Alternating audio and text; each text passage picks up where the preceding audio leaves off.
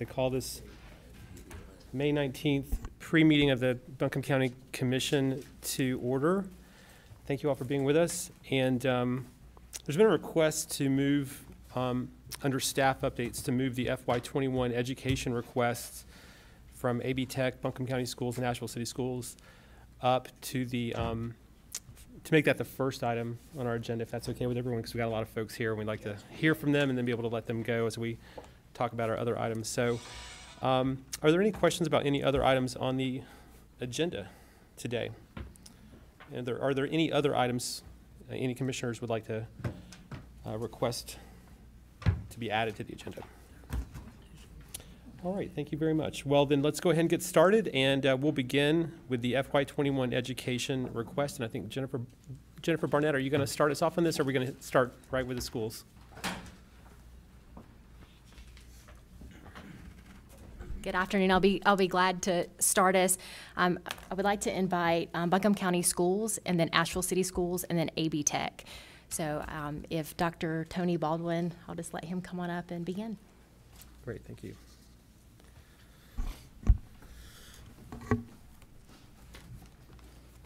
Good afternoon, everyone. Good afternoon. Chairman Newman, you just reminded me we got a task force talking about restart. And one of the areas we talked about was policy, because we have a no bandanas, but we anticipate we're going to see those in the high school for facial coverings. Nobody told me. I'll bring a different one next time. Or I think you have a paper copy of our PowerPoint, so hopefully the technology will work. I'm going to begin our presentation for Buncombe County Schools with the same two basic budget concept slides that I've used for, I guess, the past 8 years, because we feel like it's so important. These two slides reflect what I think we need to understand regarding our particular budget.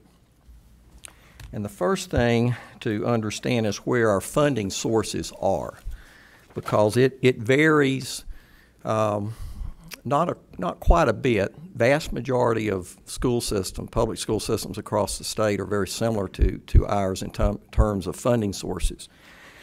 But you will notice that the vast majority, the 62.48% of our funds for operating expenses comes from the state. So that means we're highly dependent upon the state budget. I think you also can recall that we went without a current budget. Everything was based upon the previous 18-19 school year budget, but we're very dependent upon state funds.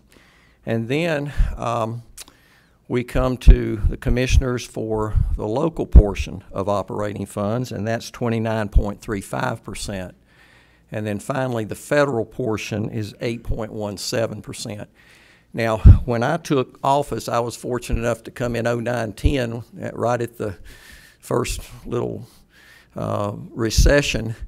And you might recall the stimulus and stabilization funds that came in from the federal. So that percentage, I think at one time, Ms. Frisbee, I believe I'm right, went up to 14%. So sort of anticipate with what's coming from the federal government regarding COVID-19 relief that number for next year will go up. But we are still waiting, by the way, to see the first dollar drop to us for COVID-19 relief. And that may be true of the county as well. Our second slide, again, basic concept. Where does our operating budget go? Probably no surprise, because all of us in public schools, we're in the people business. So clearly 88% of our budget goes into salaries and benefits of our staff, our people. But those two slides, it's very important to understand both of those, because I think that's at the core of what our budget represents in Buncombe County Schools. The next two slides represent, I'm going to say, challenges to our budget. They represent some negative impacts that have occurred that we have to face. And you will see that the first of those is a drop in membership, the enrollment piece. And that's been since 2014-15, you'll see that the pattern for the 5 years was a decreased enrollment. Now, the good news that I'm able to report is that this current year, we actually put brakes on that particular slide and saw a slight increase, which is a positive. We also, and it's important, I think, for the commission to realize that out of 115 school systems, we still have the 13th largest student enrollment of all systems across North Carolina. So we are considered a large school system.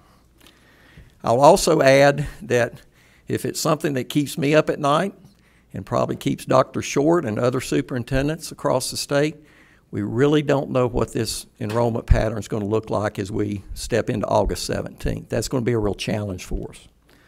But this is certainly one of those areas that we've really had to consider in terms of budget strategies. And there's been a similar pattern that has challenged our budget, and that's the decrease of available fund balance to support annual operating costs. If we totally depended upon state funds to supply the salaries and the benefits for our staff, we would really grossly lack in the ability to provide an efficient operations for our kids and meet the needs of our kids, especially certain populations of our students with that have certain challenges and additional needs. So with that said, this year, and I would focus on this year because you see that one number, you'll see that decline, again, that's occurred since 13-14. This year, we project that we will essentially embed all of our fund balance to close out this school year, plus we're going to find ourselves in a negative. Now, we've also got to realize that we're in what's arguably the greatest challenge that public schools in North Carolina have ever seen. That may be true of Buncombe County.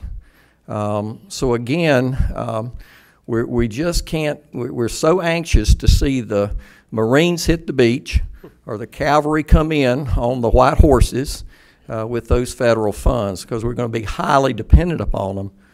But essentially, our fund balance, as yours, is there for emergency purposes. And this has been,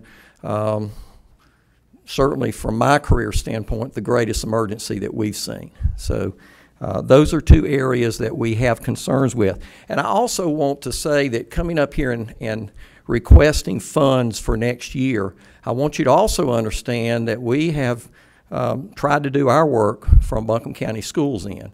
And we've identified $2.1 million of cost strategies, cost reductions, but those funds are going to be dedicated to putting back in our fund balance because we operate on a daily basis. We have to forward fund. And essentially, that's what has been the tremendous challenge for us, to forward fund what we had to in order to meet the challenges of this viral outbreak. And again, please stop me and ask any questions that you have as I proceed. I'll try to go slow enough to address any questions on the spot. Well, and I'm sorry, I must have missed that slide. That's the fund balance slide. I want you to see that. And you can see that pattern.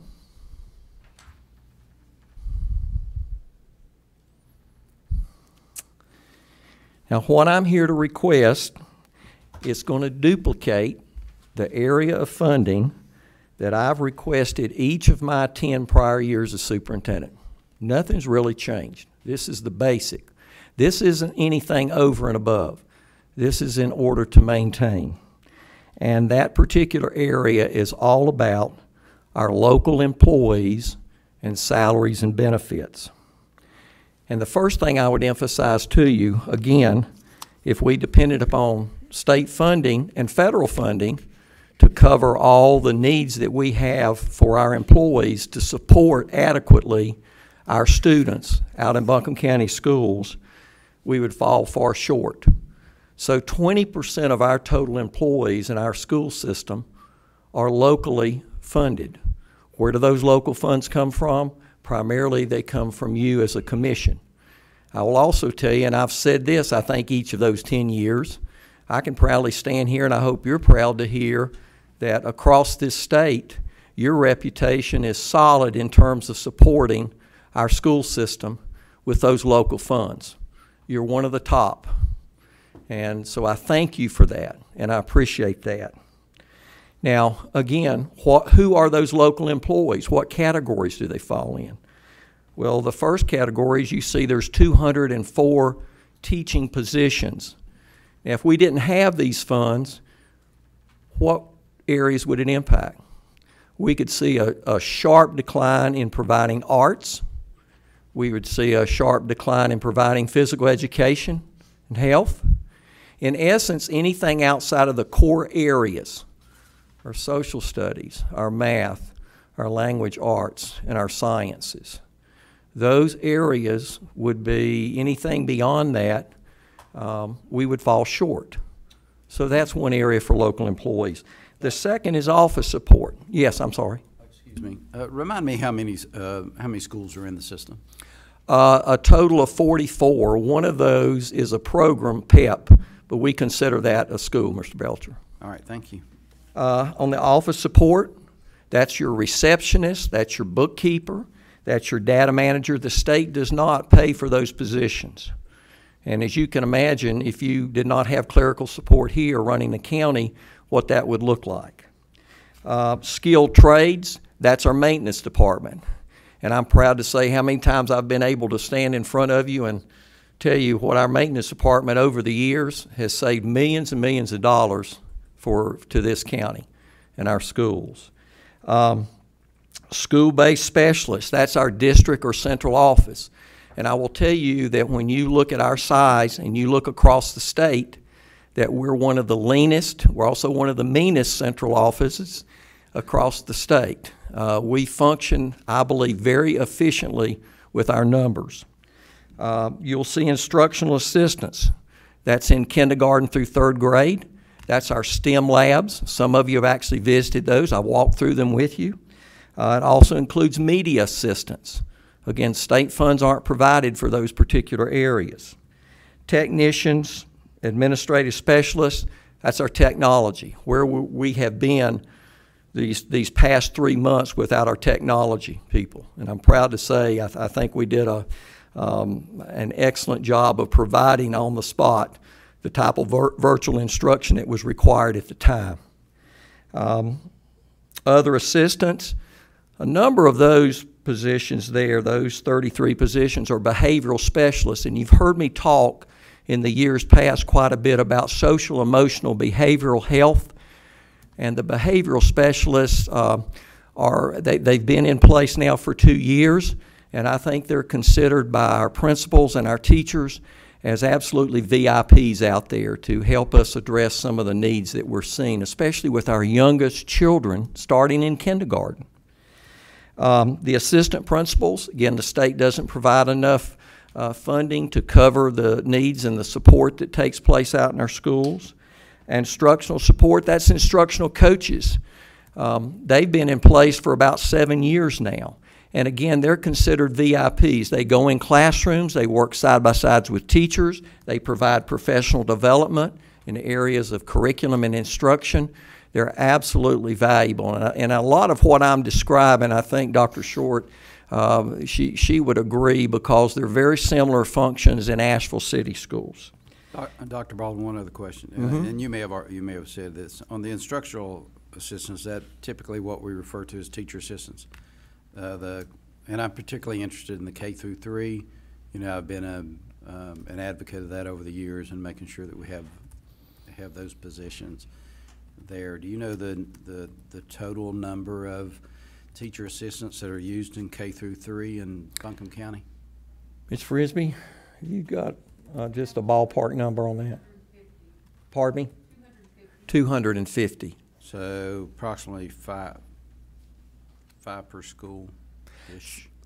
Well, that's an approximate number. We have a range in enroll, and it's all based upon, again, the size, the number of kindergarten through third grade classrooms. And I will tell you that another factor that's going to impact all of us is the reduction in class size K-3, because it not only impacts your facility, because you may have to add additional classrooms, and where do they come from? We're fortunate in Buncombe County because we have intermediate schools, and one of the benefits of intermediate is it opened up space back at the elementary levels. That's why we did it, yeah. So that's going to be an impact on us, because if you add another classroom K-3, we made a decision in kindergarten and first grade that's mandatory. We're going to have one assistant in those classrooms. So if we add a classroom, we add that assistant. State's been able to help us somewhat with that, but again, they do not cover the funding of teacher assistants for Buncombe County. Mr. Belcher, it covers about, I'd say about 65 to 70%. We cover the rest with our local. And again, you've been in those classrooms and you've heard firsthand those are most valuable people in those classrooms to help our teachers. Sure. The managers and maintenance, that's the supervisors that work in the various areas, whether it's HVAC, plumbing, electrical. They're licensed. They coordinate the work teams that go out. And again, we're so proud of the energy cost savings that we've been able to provide through that maintenance department. And then the directors and supervisors, that's our central office leadership. And again, I think we certainly can prove that we are highly efficient there. You know, I want to make this personal to you because what happens, and let me just give you this vision. Owen Middle School, we identified 2 Teachers of the Years. These are the best of the best. Caroline Ayers, who is our 2020 Teacher of the Year, and then Bill Feste, longtime veteran, Teacher of the Year in 2008, actually Teacher of the Year for the county. Owen Middle School, both of them teach in the same school. They're on the same hallway.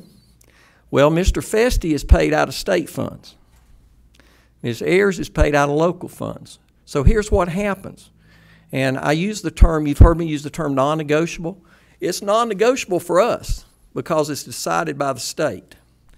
When the decision in Raleigh is to raise salaries, when those salaries are raised, they provide funding for state funded.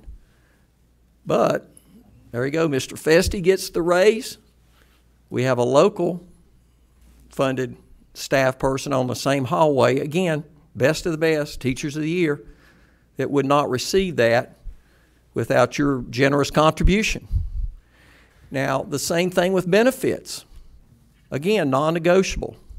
And my request is really going to focus this year on benefits. Because of COVID-19, we anticipate that we're not going to be coming to you about those salaries. Now, I say that, I'm going to preface by saying we might have to come back.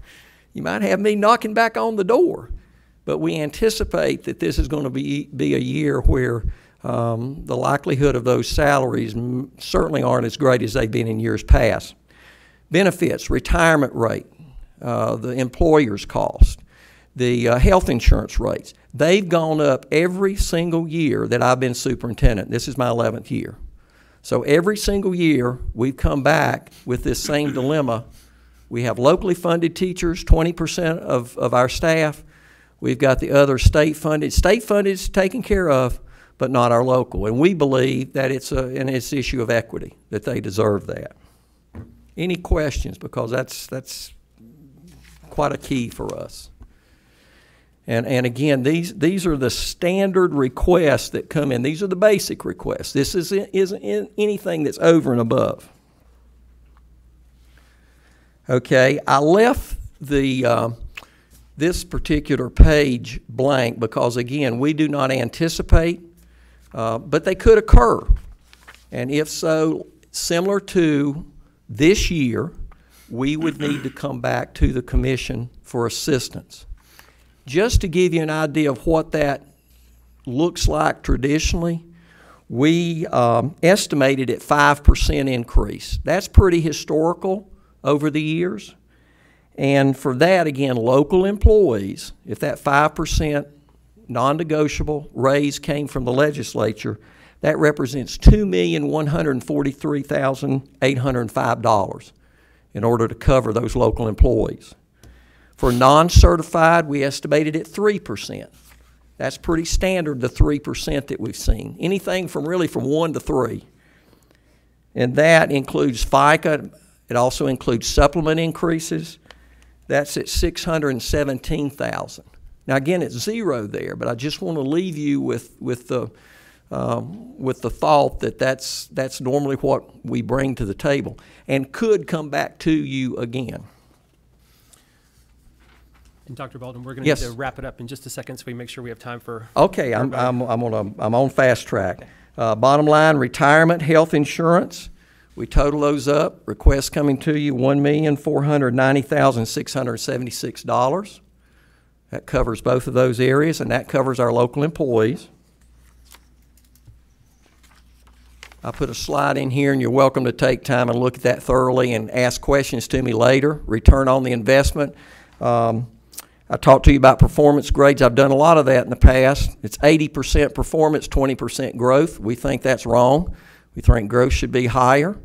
We put a lot of work in those 4 schools that were below a C. So the sad part about it is we're not going to have performance grades this year, and we have had employees, staff that have worked, and we were very optimistic. We're also proud of our growth. I'll let you look at those. Again, we feel extremely, extremely proud of what we've seen with our growth. And I'm going to leave you with 3 slides. I want to leave on a real positive note, and I want to thank you, especially with one of those. When COVID-19 hit, our schools closed down on March 16th. We talked to the board and we had 3 essential goals. These are the 3 things we got to do. Number 1, we got to keep meals going to all of our kids and our families that need them. We started that March 16th, did not miss a beat. The second thing is we said that we've got to provide instruction. It's got to continue. We provided virtual instruction. We sent out 1,250 hotspots. I know Mr. Belcher asked me a question regarding how do we connect out there, because we still do have issues. 93% of our students, when all the dust cleared, had that ability to connect on the internet. We are 1-to-1. Computers got home within 2 days, and boom, we didn't miss a beat. And then finally, keep our employees whole. We have not had to reduce force. We have maintained the salaries of all of our employees throughout. 3 quick things. Face shields, very proud of that. EOC, Mr. Huff, who's our contact representative, we were able to make 250 face shields, and we're starting production next week because we're going to be making them for our employees. We're producing that. We did it through our 3D printers, brought every 3D printer into the Buncombe County Schools central office, and we had an assembly line. Very proud of that. And that's Laurel Bates, by the way. I promised her I'd recognize her. That's our office manager for Mr. Huff. And then Family Resource Center. You've heard this before. We have over 500 homeless students and families in Buncombe County schools. That's a challenge. We also have some very high at-risk populations. Again, March 16th, first day we were closed, we were providing lunch and breakfasts to those individuals. And we were also identifying this high at-risk group in our Family Resource Center. And we delivered, since the end of April, 3,462 meals and other hygiene-type projects. We've got baby diapers going. This is on a daily basis. We're going out because some of those families can't get to our sites where the meals are being provided. It's a tremendous service. And then finally, I know I'm running out of time, Chairman Newman, and that's our school nutrition. Tremendous thanks, Lisa Payne, our staff. And I want to thank the commissioners. This is your thank you. It's a good thing for me to end on because you provided that extra pay incentive. That's the only way we were truly able to run our program over spring break. And since March 16th, get this now, 764,400 meals. I didn't even get the current number. and that would be higher than that. But that's been provided through this staff, and again, had you not come through, our people were tired. They were worn out, so that little incentive helped tremendously. So, again, any questions? All right, thank you very much, Dr. Baldwin. We appreciate it. I'm sure we will have more going forward, so but this is a great way to get this conversation started and to highlight the priorities. So thank you very much for being here today.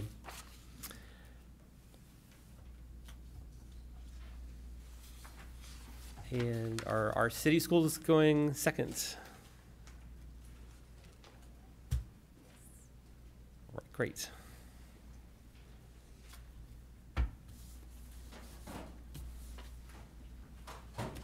All right, Bobby Short, great to see you. Thank you for being with us today. Thank you. This is my third time around, and pretty soon I'm going to rival my friend Tony Baldwin's record of standing up before you. He's got the 10-year record, but I'm closing in. So it's delightful to be with you today. We want to share with you our requests, but we also want to share with you, here's my clicker, my beautiful clicker coming.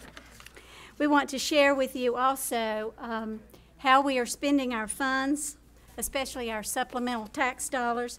We want to share with you a little bit about this year's focus and then our ask, and there are 4 asks that are coming from Asheville City Schools. Just to give you an idea of our population, we have 4,400 students. We have 744 staff members. We have 10 schools. And we have 2 high schools, 2 middle schools, and 6 elementary schools. In looking at our demographics, it's very interesting to note that in 2004, our black student population was at 45.7%. It has steadily declined to what it is today. And the reason for that is the fact that our families of color cannot afford to live in Asheville. So we continue to lose that population.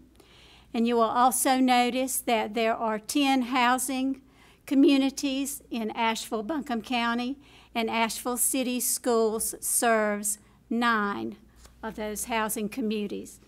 33% of our students live in our housing communities or are either homeless students. And actually the number is probably higher than 33% because sometimes there are 2 and 3 families in a unit in the housing communities. I want to share just a little bit of our data, the performance goals. When you look at our grades, for last year's data, all of our schools earned a C or better as a performance grade. And from 2017-18 to 2018-19, we increased from 44% of our schools to 66% of our schools meeting or exceeding growth. We celebrate these increases. We do a good job, but we don't do a good job for all of our students all the time. At the same time, we look at our growth. We know that our achievement gap has remained among the highest in the state, and we continue to focus on closing that gap. We would like to share with you some of the specifics of how we're using our local dollars, and especially looking at that extra supplemental tax dollar figure that we get in Asheville City Schools that we are privileged to receive. When you look at the local dollars that we receive, it's a little bit different from Buncombe County, I think because of the supplemental tax dollars. Actually, we receive about $10 million, $9.9 million in that, with that allotment. And you can see our state dollars are at 40%, our local dollars. You serve us so well, and we are so grateful. Almost 35% comes from local funds. How do we spend our local dollars? Now, this is not how we spend all of them, but it's certainly how we look at that almost $10 million of supplemental tax money. Almost all goes to personnel, just as Tony was saying in Buncombe County. In Asheville City Schools, we have 103 local teaching positions. That's an art, music, PE, digital lead teacher at every school We have elementary Spanish program, K-5. We have instructional facilitators. Those are the coaches, teacher coaches at every school. We also have smaller class sizes because of the teacher-pupil ratio. In our K-3s, we have about 15 students per class, 4 and 5, about 18 students per class, and middle school and high school, we have about an average of 20 in our classrooms. Smaller class sizes is definitely a plus for us. We also are able to fund 41 teacher assistants, and that gives us a teacher assistant in every K-2 classroom. Good job, Dr. Short. Thanks. How we spend our local dollars, also in support staff. We are emphasizing mental health and social emotional needs. We always could use more support, and our need is always greater than our resources. We spend $1.1 million of our local dollars to support our mental health issues. Preschool is very important to us, $1.2 million. We spend in 11 preschool classrooms across the district, and also we have listed the other sources that would include $1.5 million. The Buncombe County Early Childhood Grant is a part of that. Again, we are grateful to you for the opportunities that our children have. Exceptional Children's Program, about $800,000. We have not had an increase in federal funding in EC funding in the last 20 years, a rough estimate. The state does historically cover any increase in salary and benefits. We also have special programs. AVID is a program that serves our first-generation college-bound students, and 99% of these students are students of color. This year, we have 38 seniors who are a part of the AVID program, and they all are going to college. We also are able to extend our summer school programs. We have extra tutorers because of the local dollars, and we also are able to offer a summer program 3 weeks for our most vulnerable students at the middle school. And that's about 100 to 150 students that we serve. And then we are able to give funds to our schools, and we base that on the size of the school and the special needs of the school, and that amounts to another $500,000. I'd like to share briefly with you our this year's goals and our focus. We would like to spend a couple of minutes looking at this. We have spent this year addressing our achievement gap in a very systematic, uniform way. We have aligned our work and our spending with our equity focus to ensure growth of all of our students. And throughout this year, we have really tried to prioritize what our goals are, what the end result should be, and our spending to match our goals. Our 2 greatest challenges: number 1, of course, is the achievement gap, and number 2 is to engage the community in addressing and understanding the opportunity gap. Those are 2 different things. They affect directly, again, 1/3 of our student population. The achievement gap and the opportunity gap go hand in hand. The achievement gap you've heard about.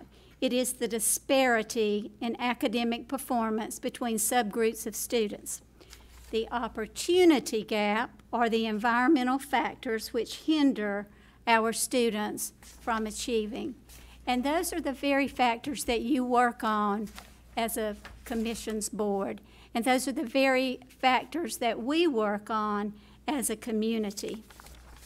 Those opportunity gaps include such items as affordable housing, a decent minimum wage, having food on the table.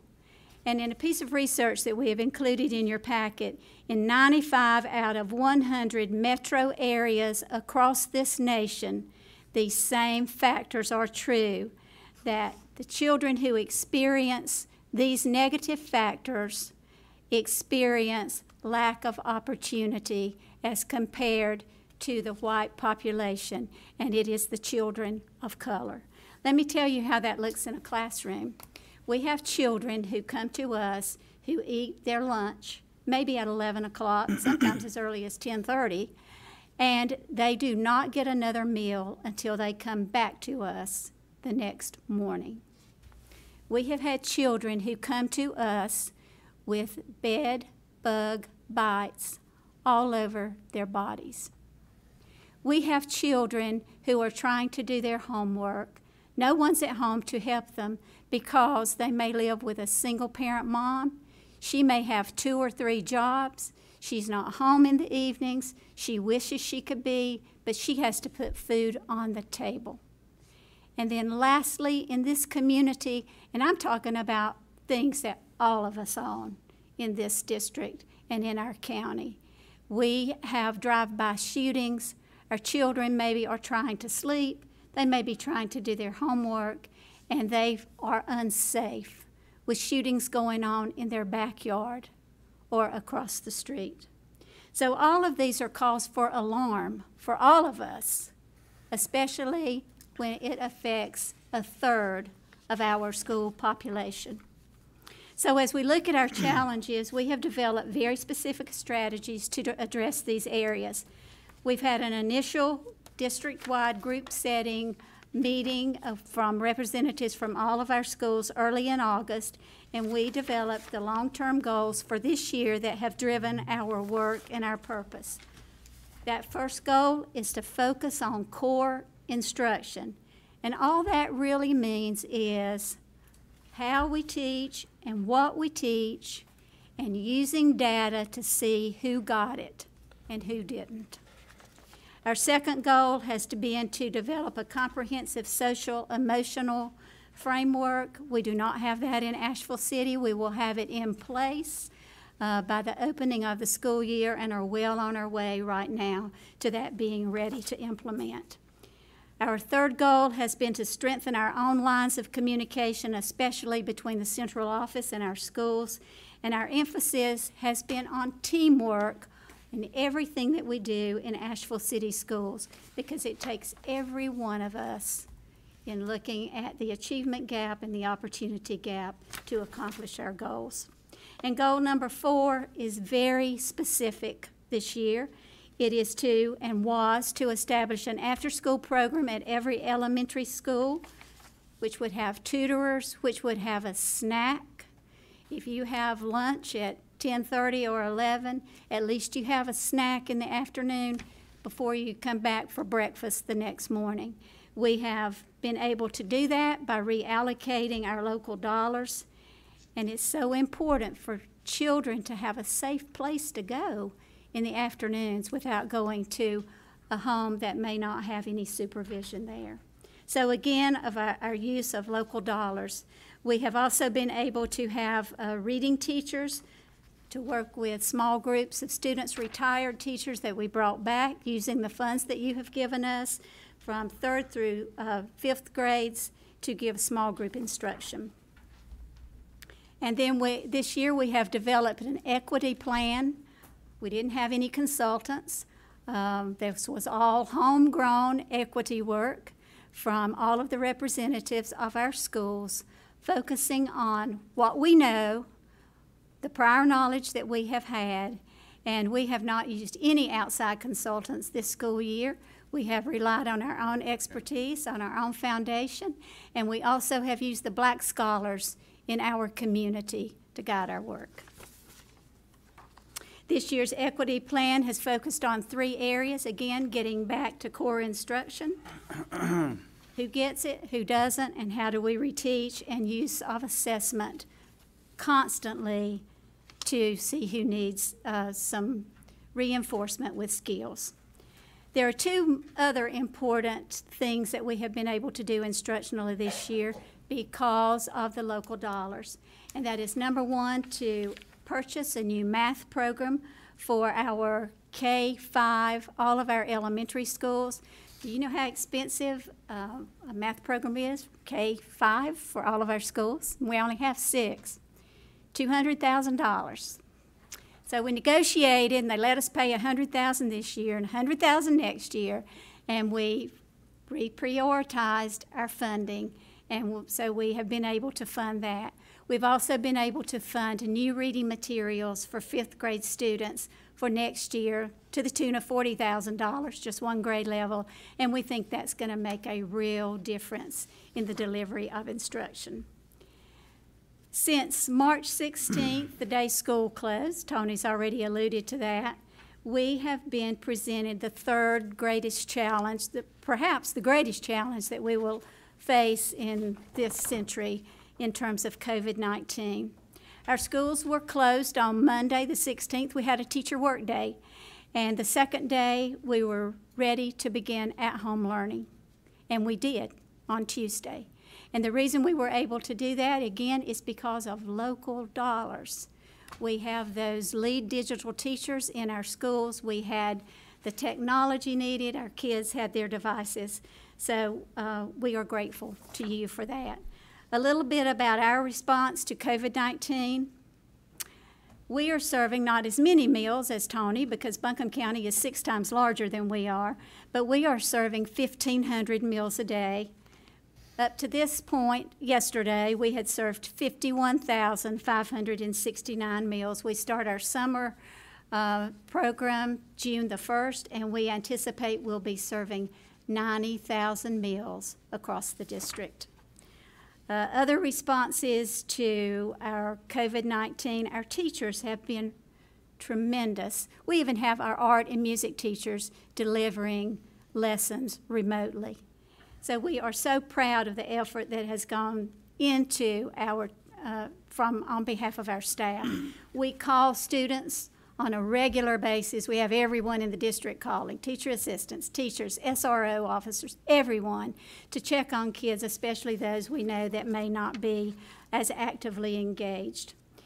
This last slide on home learning shows that we have been away when the end of the school, and that will be May the 29th in Asheville City Schools. Our children have been away from direct face-to-face instruction for 10 weeks. And that translates into 282 hours. And I will echo what Tony said. The greatest challenge is coming. We haven't seen the greatest challenge yet. The greatest challenge is going to be in getting our children back to school, because we have to social distance. We're going to have to run 2 or 3 different loads of buses just to get our children to school. How do you keep kindergartners wearing a face mask all day? How do you walk into a classroom and check all the temperatures? So the challenge is yet to come. Our ask, and I'm going to be real quick with our ask. Thank you. The first thing we want to do is maintain our current appropriations.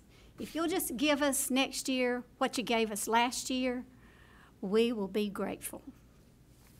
The second request is what Tony alluded to, and that is to look at the increased retirement and hospitalization cost for our local positions. And that's another $973,000. The last 2 requests that we have are very specific to Asheville City Schools.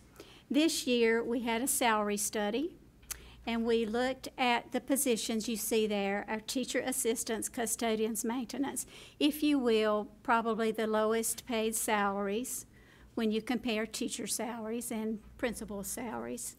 And the total cost to implement this salary study, to put everyone on their right step for 130 employees, is $473,000. Now, we're not asking for that. We're just asking for phase 1, which will look at our teacher assistants.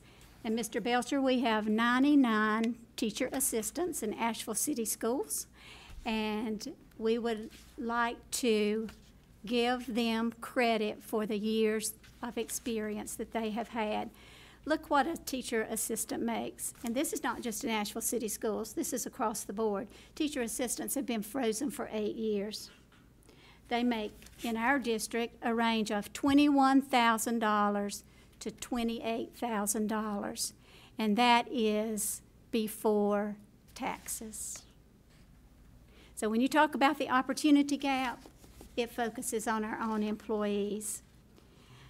If you will look at the next slide, when we, at the salary study showed us, if you move from Winston-Salem to Asheville, you are going to pay 51% more in housing here in Asheville. And if you move from Durham, housing is going to cost about 32% more. How can we expect anyone to live in Asheville when you make $21,000 a year? Again, our request is to support this phase 1 of the salary study. And lastly, this is an easy ask. We need a part-time coordinator for our after-school programs, $35,000, to coordinate what is happening to make sure that children have a safe place to be in the afternoons. And I will tell you also, if we don't get that, we're going to ask the city for it too. So we're kind of hedging our bets there. The last slide is a thank you for everything you have done for us.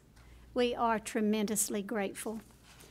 And I would like to take the opportunity to introduce to you the new Asheville City School Superintendent. In 8 days, you're going to have a new superintendent. Mr. Freeman, Dr. Gene Freeman, would you just stand up? I won't let him come up to the podium because he talks as much and as fast as I do, and we know we got to move on, but he is going to be outstanding in moving our district forward, in looking at assessment and instruction and making things better for kids as we meet them on a day-to-day basis. So thank you for welcoming him. Thank you for welcoming me today and for listening to our request. And Mr. Newman, thank you for the extra time. I appreciate it. All right, thank you, Dr. Short. And Dr. Freeman, welcome you to Asheville and Buncombe County. We look forward to working with you and everyone on the City Schools team as well. Thank you all for being here. Yes, ma'am. Could I give yes, let's keep, editorial comment, please? Yeah, let's It'll be short. Keep it pretty short. Bobby, and I can say this because we're old friends, thank you for all you've done, but I'd like to really give a message to our new superintendent, who I'm looking forward to working with, the chair of the school board too. We've had you 3 times, Bobby, as superintendent. And I noticed something. Each time you left, what little progress you made left with you. I hope this time that we will be able to continue and build on the good work that you've done. Thank you. Thank you. Appreciate it. May I just say one thing? I appreciate the opportunity to work here, and you're right. Dr. Short has built on several good ideas and is moving forward. My plan is, if the good Lord keeps me healthy, to be here at least 5 years. If within those 5 years you have not seen substantial improvement, I'm speaking to my bosses and to you folks, I'll write you a check for my last year's salary. We're going to hold you to that. I won't give any money out to make improvements, but I will do that. Yeah. Okay. Thank you. All right, thank you. Thank you. Thank you all. Uh-huh. Okay, next up is AB Tech.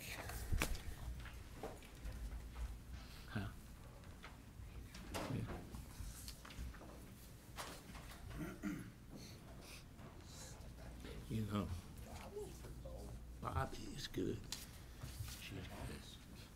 She's good.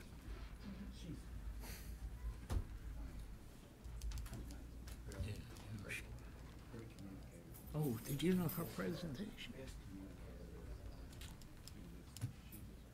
Yeah.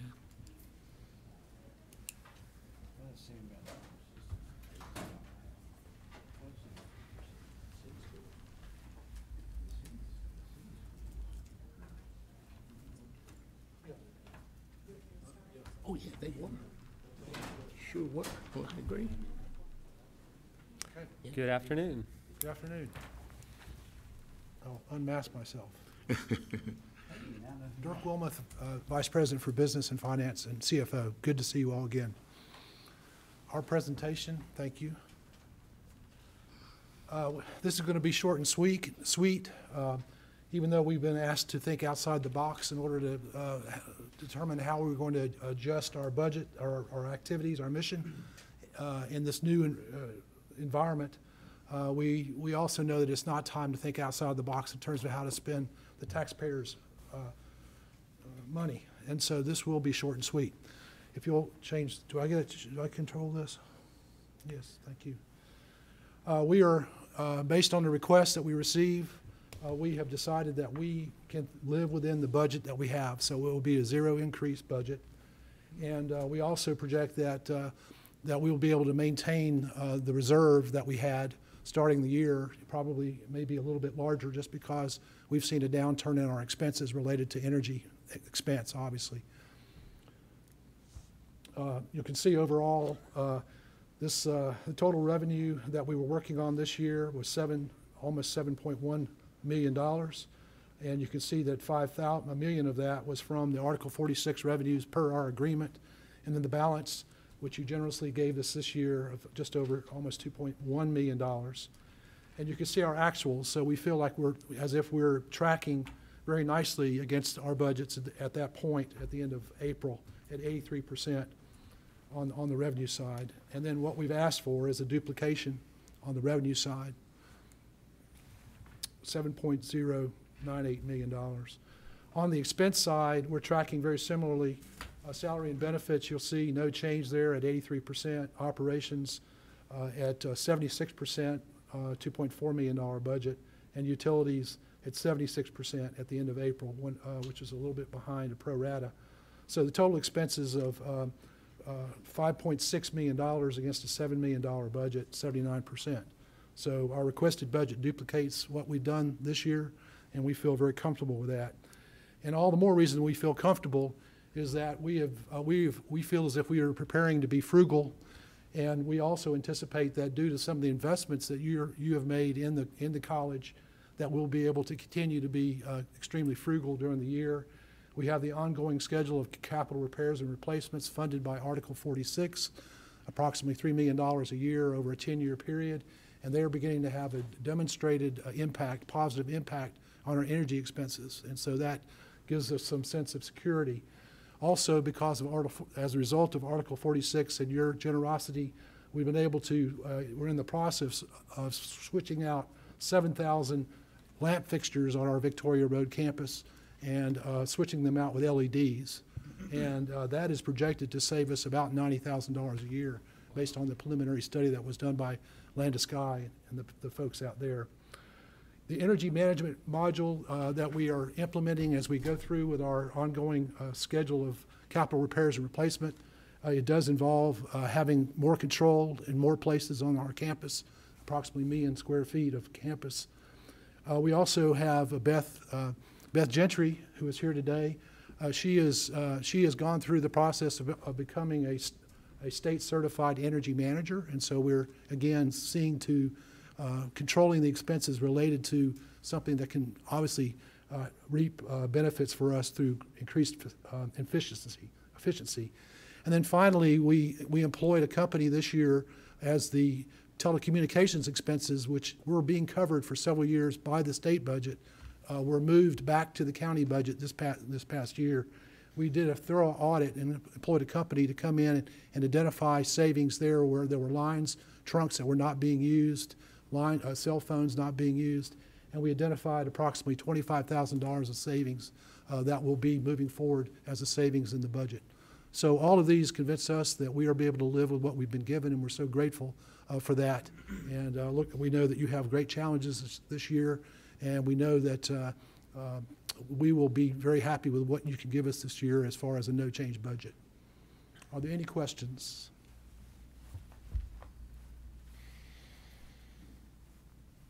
Derek, would you introduce the interim president, even though he's only going to be with us for a short while longer? Yes. Yes, since February 1st, our interim president has been Dr. Joseph Barwick, and he has been with us throughout this. He came right as the coronavirus started taking off, and so he's been leading us through that admirably.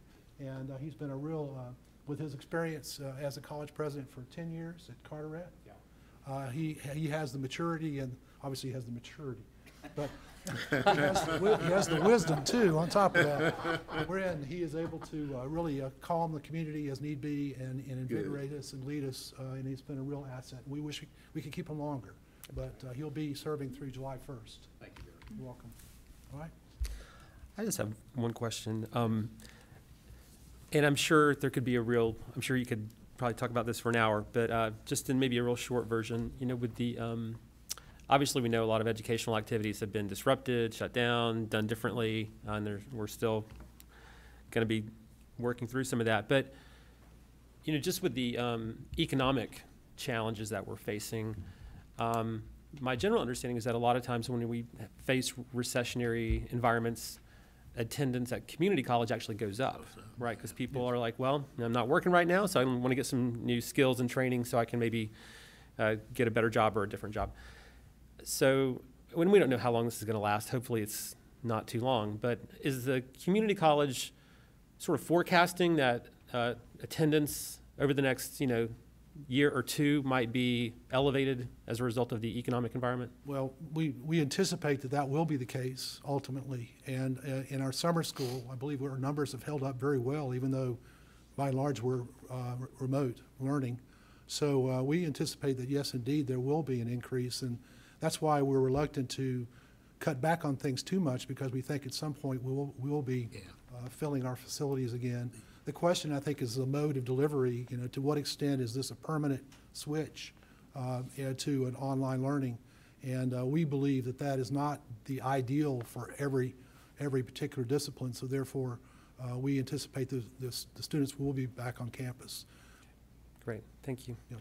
Any other questions, commissioners? All right, thank you very much. And again, thank you for your service as well, Dr. Barwick. We appreciate it very much. All right, that concludes our 3 presentations from our education partners. And so next up on our agenda is going to be the Federal Home and Community Care Block Grant item, and Stony Blevins will be helping us out on this one.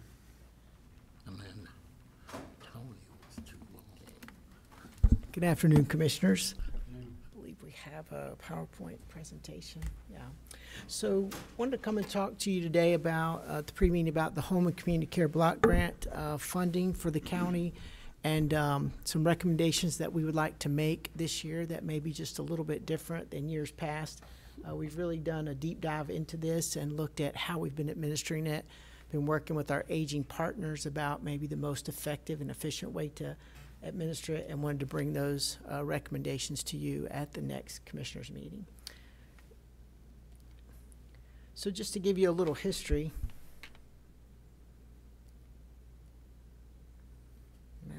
okay. So the Home and Community Care Block Grant are really aging funds. It's part of our funding strategy in the county to fund aging providers across the community. All the services that are provided by these agencies are for citizens age 60 and older. The allocations for these funds this year was projected to be $1.506192. The actual state allocation just came in today, and the amount is right at $1,501,132, if my memory is serving me right. So we will have to adjust our allocation strategy just a little bit before we come to you in a couple of weeks. One thing about this is the BOCC has responsibilities outlined in the state policy regarding these funds, and it's really a couple of things. So one is every year the commissioners must designate a lead agency for these funds, and the purpose of that lead agency is to be responsible for the planning of how the funds will be spent, who will receive the funds. And then that group brings you the funding plan each year. We also need the commissioners to serve as a block grant committee that is a block grant advisory committee. We have historically called this the allocations committee in Buncombe County because their primary purpose is to receive the applications from the various service providers across the community, look at the policy, and then determine the best use of these federal funds to meet our community needs as outlined in our aging plan. Then this committee submits the funding plan to the Area Age-Owned Agency. We enter into a grant agreement. And I also wanted you to know, in addition to these federal funds, as you well know, we also provide an additional $500,000 to support these same agencies in county dollars to expand our reach and go further into the aging community for a total of just over $2 million.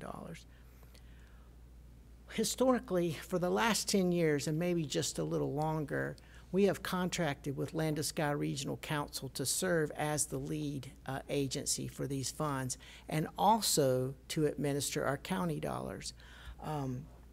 They've done a fine job of it, but in talking to them, a couple of things we've looked at. We've always been in a supportive role. We've always sat on the allocations committee, and we really had Land of Sky to appoint that advisory committee. We did not bring that back before the commissioners as a part of that contract.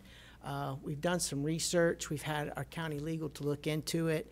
And while we can't go back, we've discovered that actually it is still the role of the commissioners to appoint that committee, whether another agency serves as lead agency or not.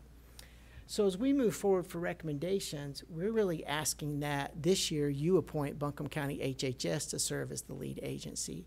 And we have several reasons for that. One, in looking at our budget this year, we really did a deep dive. We've been doing it, honestly, ever since I got here, to ask ourselves, are there places where we contract for a service that we could possibly do ourselves, but without adding any FTEs? Could we absorb some of our contract services into our existing structure at a savings to the county? This was one place we felt we could do this.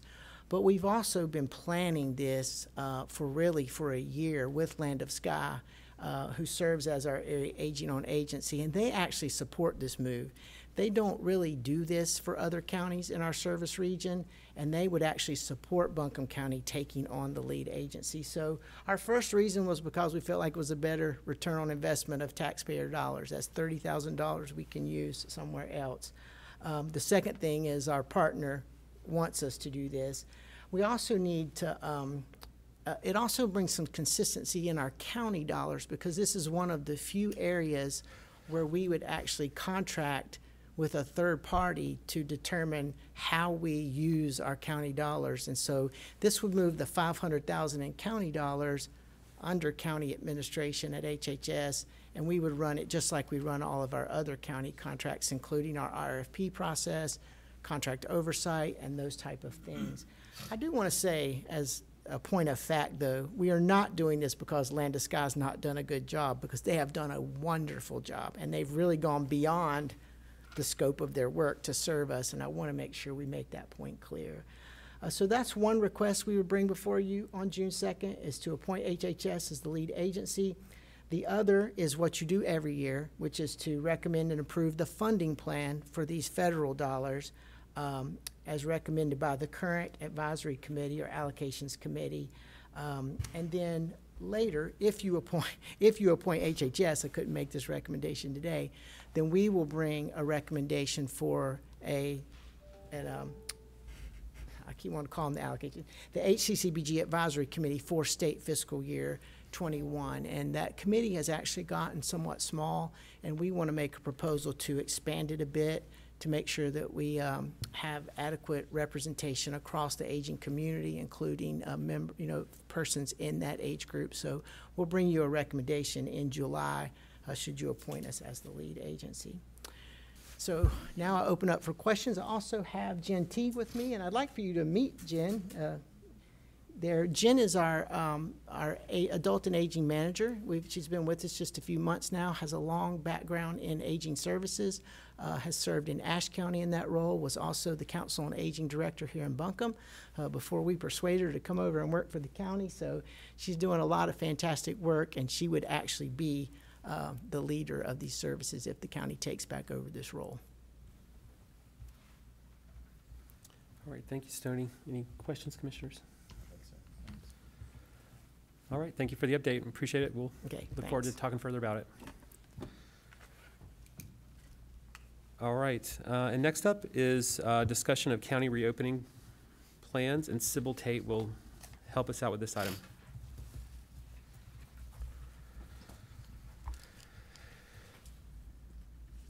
Good afternoon, Commissioners. I'm here to give you an update on reopening for the county. Okay, which one do I push?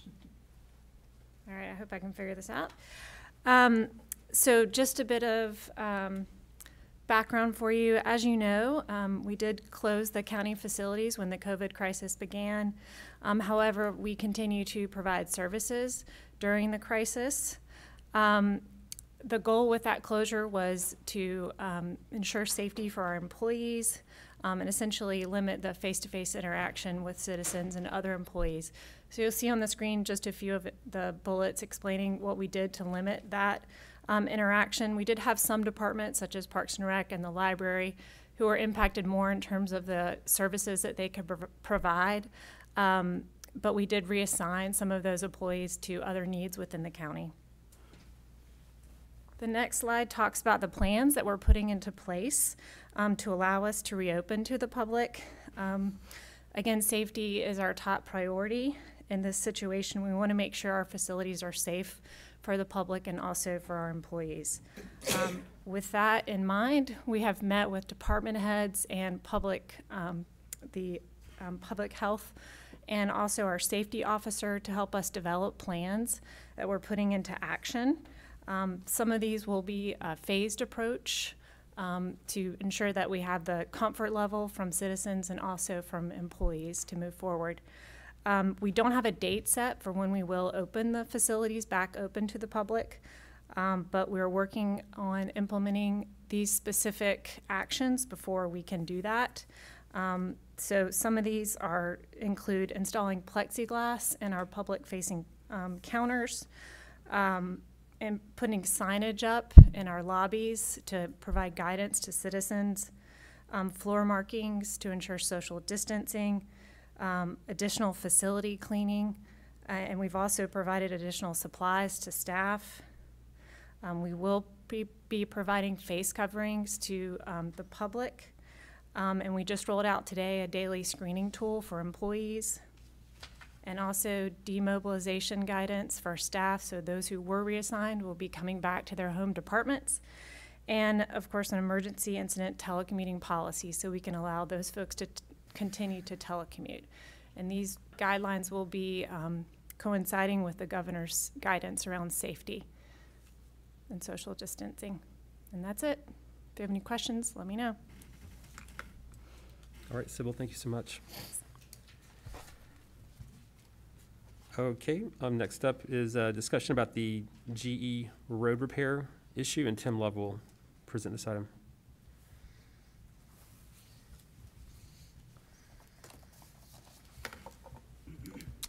Good afternoon, commissioners. There's a presentation we'll use for today's discussion. Max, if we could bring that up, that'd be great. Good deal. So, as is customary with pre-meeting, we're giving you an update on an issue that you may not have information on previously, but I would plan to bring it back to before the board at our second meeting in June, but we'll walk through that here in a second. So GE Aviation, most of you or all of you are familiar that in 2013, GE Aviation agreed to relocate to Buncombe County, specifically to the Sweeten Creek Industrial Park, and they took the place of Old Dominion Freight, who relocated to a separate part of Buncombe County.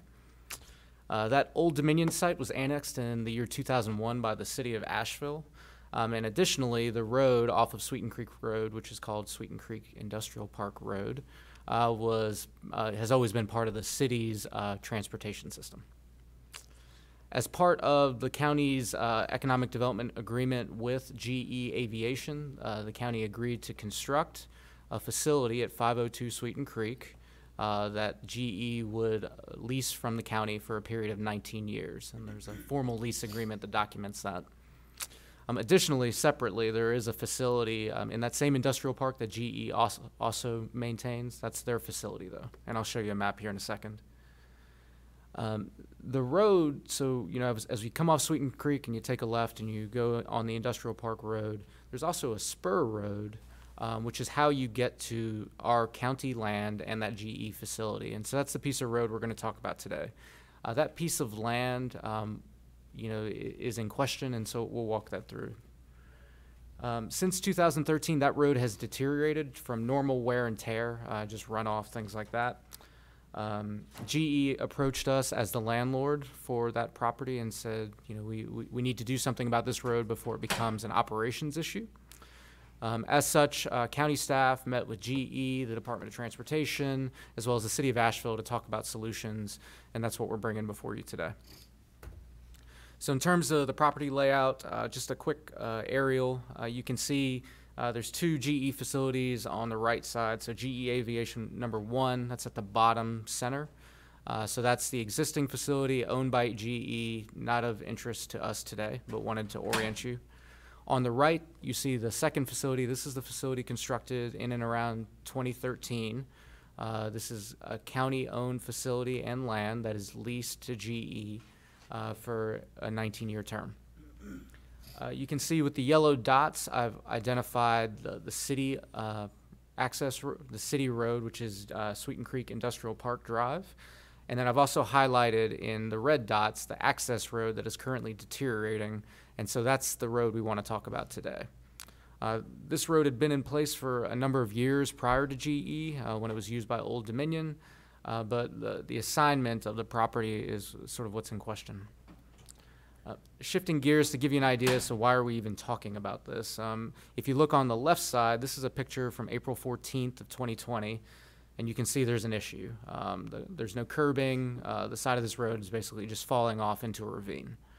If you look on the right, just 10 days later, you can see that the yellow arrow that had been painted on the ground has fallen off into the ditch. So over a 10-day period, the road is quickly deteriorating at this pace. This is not a good thing. Needless to say, right? Have you checked it this afternoon? That's technical terminology. So with that said, as landlord and as a good partner to GE, we want to bring this before the board to see if we can get some resolution.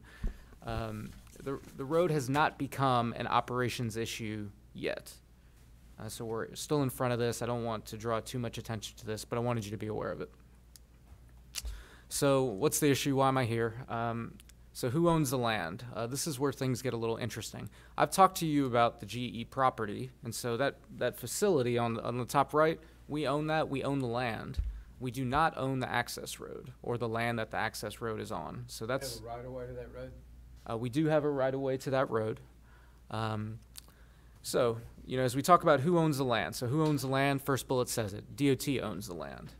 However, in the year 2014, DOT, the city City of Asheville passed 2 resolutions to accept both parcels into the city's system.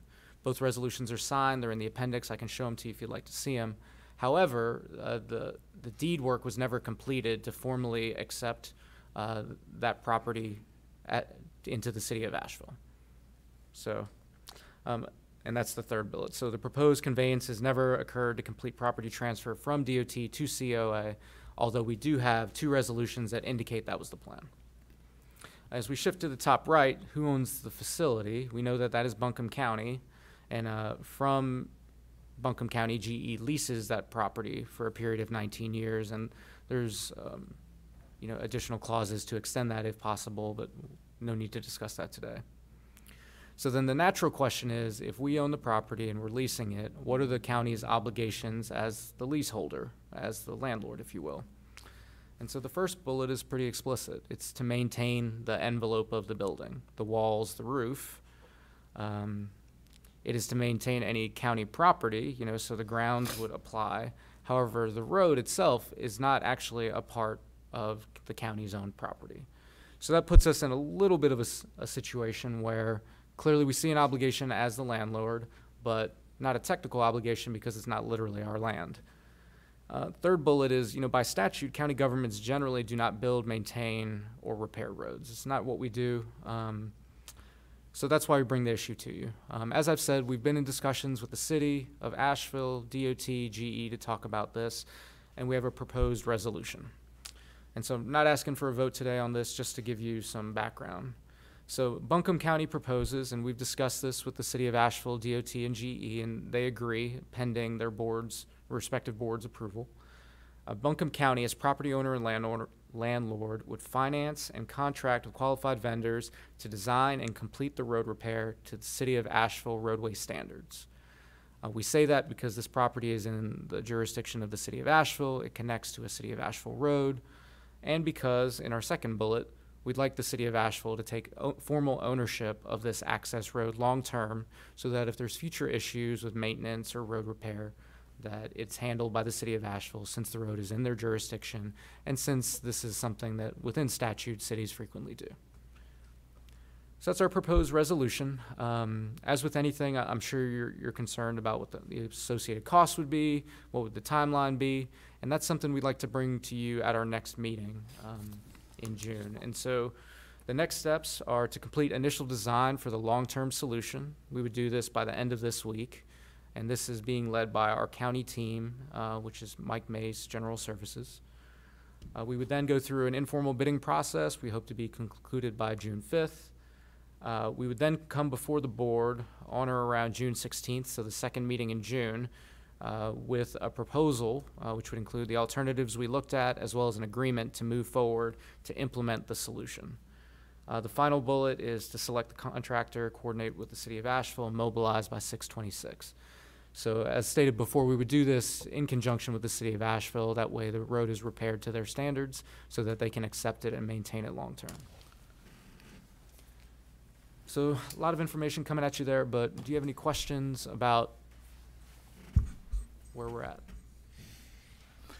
So I got three. One is, do we really have to do this, and why? Because we don't own the road, right? It's not in the agreement with GE that we do a road. We do not own the land, but we do have the easement for the road. So it's not a slam dunk case, but I think we have clearly some responsibilities here as the landlord. I'm not saying that we shouldn't, Right. do it. I'm just wondering, what was GE's position, and, why haven't they worked on the road, or just curious on that, number one. And number two, the land still belongs to the DOT, right? That's correct. Because the city's never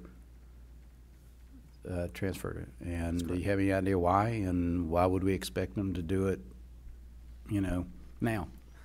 Sure. I can't speak to why final deeds were not recorded. However, I think in our discussions with the city of Asheville, they've agreed in concept to do this, pending their board's official approval. So I think we do have an agreement there. So, and I'm assuming we would have a hold, whatever it would be called, a hold harmless from GE, and so to hold the city accountable for that road, so that they wouldn't be coming back to us. If we fix the road and then we turn it over to the city, and we're done. Correct. That's the goal. But right. So, Commissioner, there's a process now that if a developer built a subdivision and built a road, once it's built to city standards, they can petition the city to add it to their network. We will follow that same standard. So there's nothing special the city would be doing. We've been working with them to make sure that we build it to their standard with the expectation, and they have agreed as a staff level, that if we build it to their roads and we followed it, the same process that a developer would follow to put a road into their system, because it's built to their standard and with their work, we would expect that they would accept it. At this point, GE doesn't have any responsibility to fix that road. Okay. It is the county's land that it abuts to. Sure. And it, based on our economic development agreement with GE, we would maintain the facility, we would maintain the grounds. There was no word in there that says the road, but to access their property, they need that spur road. So I think that's why we're here today. And DOT doesn't really have, in their mind, they deeded it over. It was never completed on our end, at the city's end.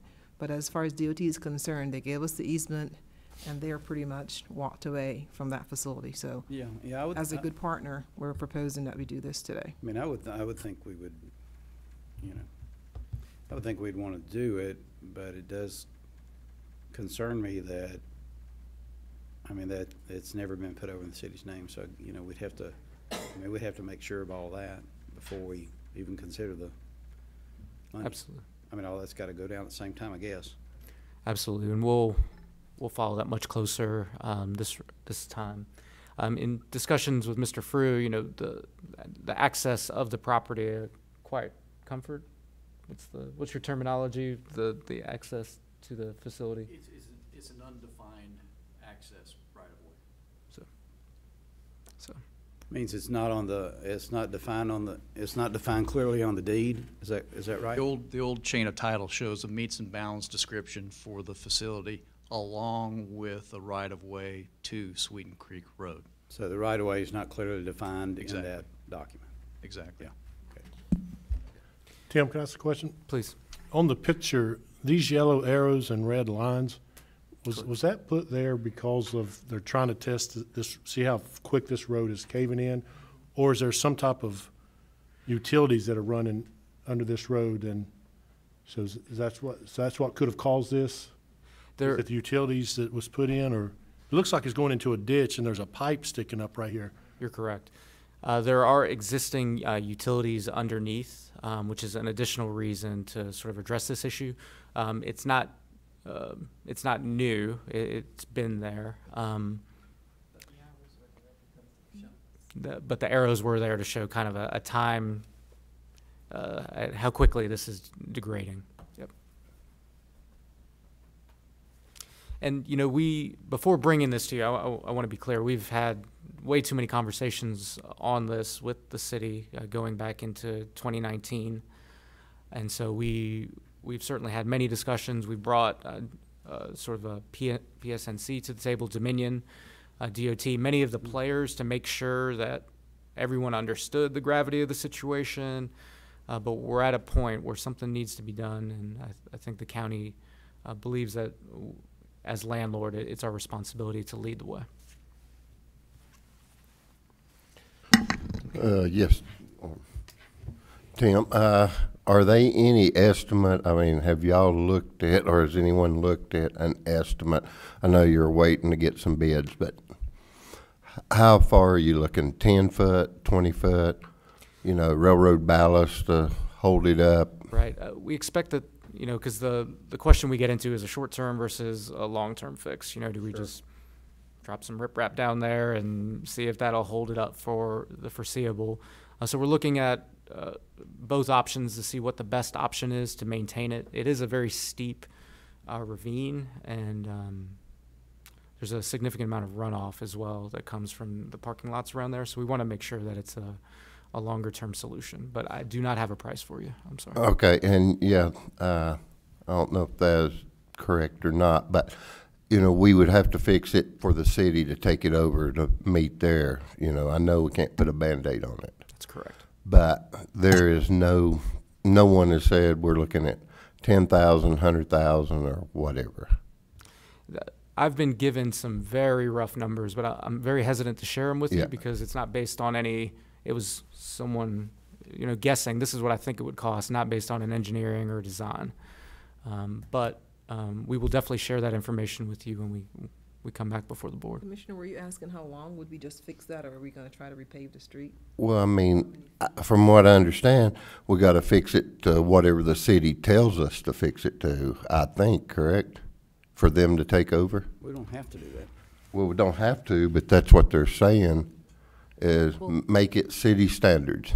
Right, but their standards are published. Yeah. And the engineer that we were using would look at those standards and give us options from the least to the most. And then we get to bring that to you guys and have a discussion on which one we would choose. Okay. I mean, looking at it and just what I'm hearing here, and I want to find out more about it, looks like all three parties should be responsible for a piece of this. The DOT, city, and county. They all made mistakes here by not trying. That's where I think I stand till I learn more about it. Sure. Thank you. So this is a total repair of the entire road, not just the part that's caving in. We're going to fix the entire road to their standard. This is the access road, and Yeah, which the is access road. I'm looking at the red, so everything in the red correct areas, Max, that entire road is what we're talking about, bringing it all up to standard. That's correct. Okay. Well, the main part is the part that is degraded, where it is sort of falling apart. The remainder of the road is in good condition. What's that? Say that again, please. The remainder of the road is in good condition. It's So really we're just going to fix what's falling in. That's correct. Oh, okay. And what we would anticipate is looking at curb and gutter, additionally on the city side, and they'd have to speak to that, but I think that's a part of the problem, which is on the city-owned road, not our access road. But this is years of tractor and trailers leaving there loaded. So is there any way to make sure that 2 years from now, we don't have another part of that road caving in somewhere? I mean, can somebody say, hey, look, you know, if you're gonna come in and fix this part that is caving in, and if you don't do something else over here, you're gonna come back 2 years from now? I don't think it's been mentioned, but one thing to recognize is it won't show on that red rectangle. But if you're standing where the slope is failing and look about 400 or 500 feet into the facility, it has curb and gutter. This one point is approximately 20 or 30 feet long with no curb. And that's where it's flowing over. Yes. So hopefully that's the only thing that needs. That's right. So, yeah, But according, so the water's going off there and it's just washing out the road, is it? Yep. Or it's built on fill or a combination of all that. It's probably built on fill, you know, so we're dealing with that too. But I don't want to get in the weeds on that because I'm not a road builder, but that's, from what I remember of the location, there's probably a lot of fill there. That's right. well, it looks, I mean, just looking at the picture to me, it looks to me like that maybe they took the curb and gutter out when utilities come through there, and that's something else I'd like to look at. Did utilities go and bore under there and not put it back to what it needed? I don't think, as Commissioner Penland said, it's not actually where the tractor trailers go in and out. The road is actually in pretty good shape, isn't it? It's not, it's an edge where I don't think the trucks are really running at. It looks like a utility problem that over the years it's just washed out. I think that's fair, and Mr. Frew described it well. It does lack curb and gutter, and you can see kind of the runoff. We did pose the question about the trailers themselves to the group, but I don't think that's central to it, but there is normal wear and tear, of course. So, when do you expect to have cost estimates? we would like to bring something before the board in the second meeting in June, the 16th. All right. Any other questions? You know, well, I look forward to hearing the numbers. I mean, ultimately, it's just someone's got to write a check for this. Sounds like it needs to get done. And, you know, I reserve the right to feel differently once I see what the price tag is. But I'm in agreement with the concept here. I think it seems like a good solution. You know, why this whole thing didn't get buttoned up back then, I don't know if anyone knows. Probably doesn't matter, it's water under the bridge at this point. But I don't think it's the city's responsibility to pay this bill. I think it's actually very generous of the city to accept the long-term maintenance of this facility, because it'll need work in the future. You know, hopefully it'll be built well and last a long time, but when it needs to be maintained in the future, they'll have to be responsible for that. And they don't have to do that. So I think it speaks well to Asheville for accepting the long-term maintenance responsibilities of this as part of the city street system. But I don't see that they have an obligation to pay for fixing it right now. So anyway, I'll just say I think the concept is good. I hope the price tag's not too much, but look forward to, you know, learning more about what it really looks like. Be interesting to hear who owns it, you know, when we start talking about the money, too. All right, any other questions? Thank you. Thank you, Tim. All right, next up is we have Dr. Mollendor and Fletch Tobe, who are going to give us an update on COVID-19 response efforts.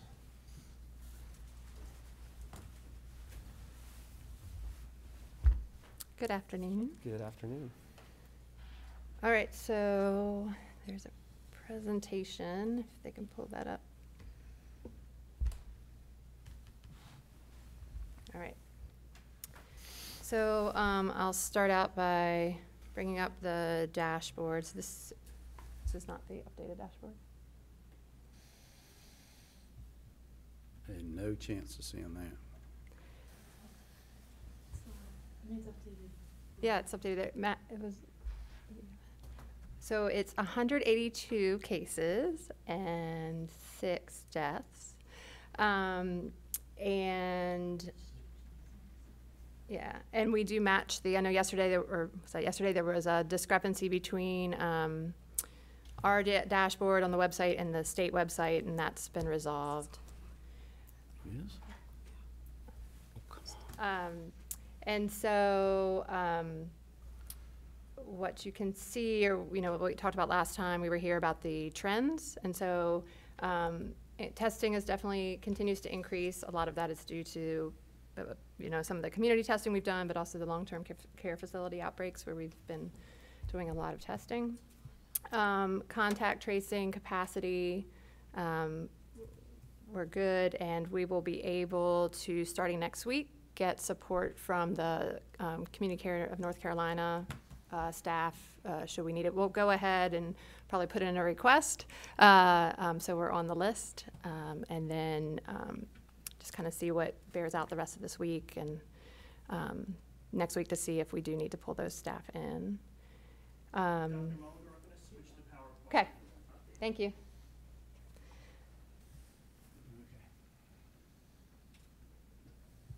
And I'll speak to, also just on there, in case somebody had a question about, there are some unknowns now in the race and ethnicity and gender, and that's just trying to get that information from the long-term care facilities and trying to get that entered in. It's, as you can imagine, it's a lot of balls in the air, and staff trying to get that information from a facility that's in the throes of managing an outbreak, and then get it entered into the spreadsheet from which the dashboard is created. So we're actively working to remedy that.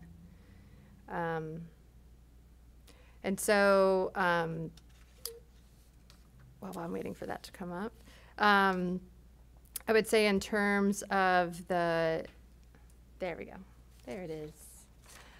So just as I said, so we're right around 4,000 tests administered, and what I would say is actually, again, just with the logistics of getting information from the long-term care facilities as we're doing that testing, I'm actually thinking that number is probably closer to like almost 1,000 times more, because we did 1,000 tests just within the first week at long-term care facilities, and they've already started like their second round of testing. So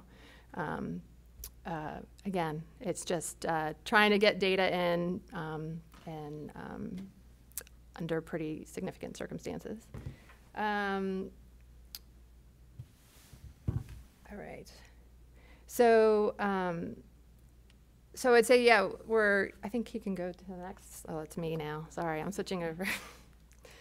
Well, I guess I'll say in terms of cases, yeah, definitely our case count has jumped up, not just related to long-term care facilities, though. There is definitely there are other community spread happening, and it's really linked to places where people congregate together in close settings, right? So do we know that for sure?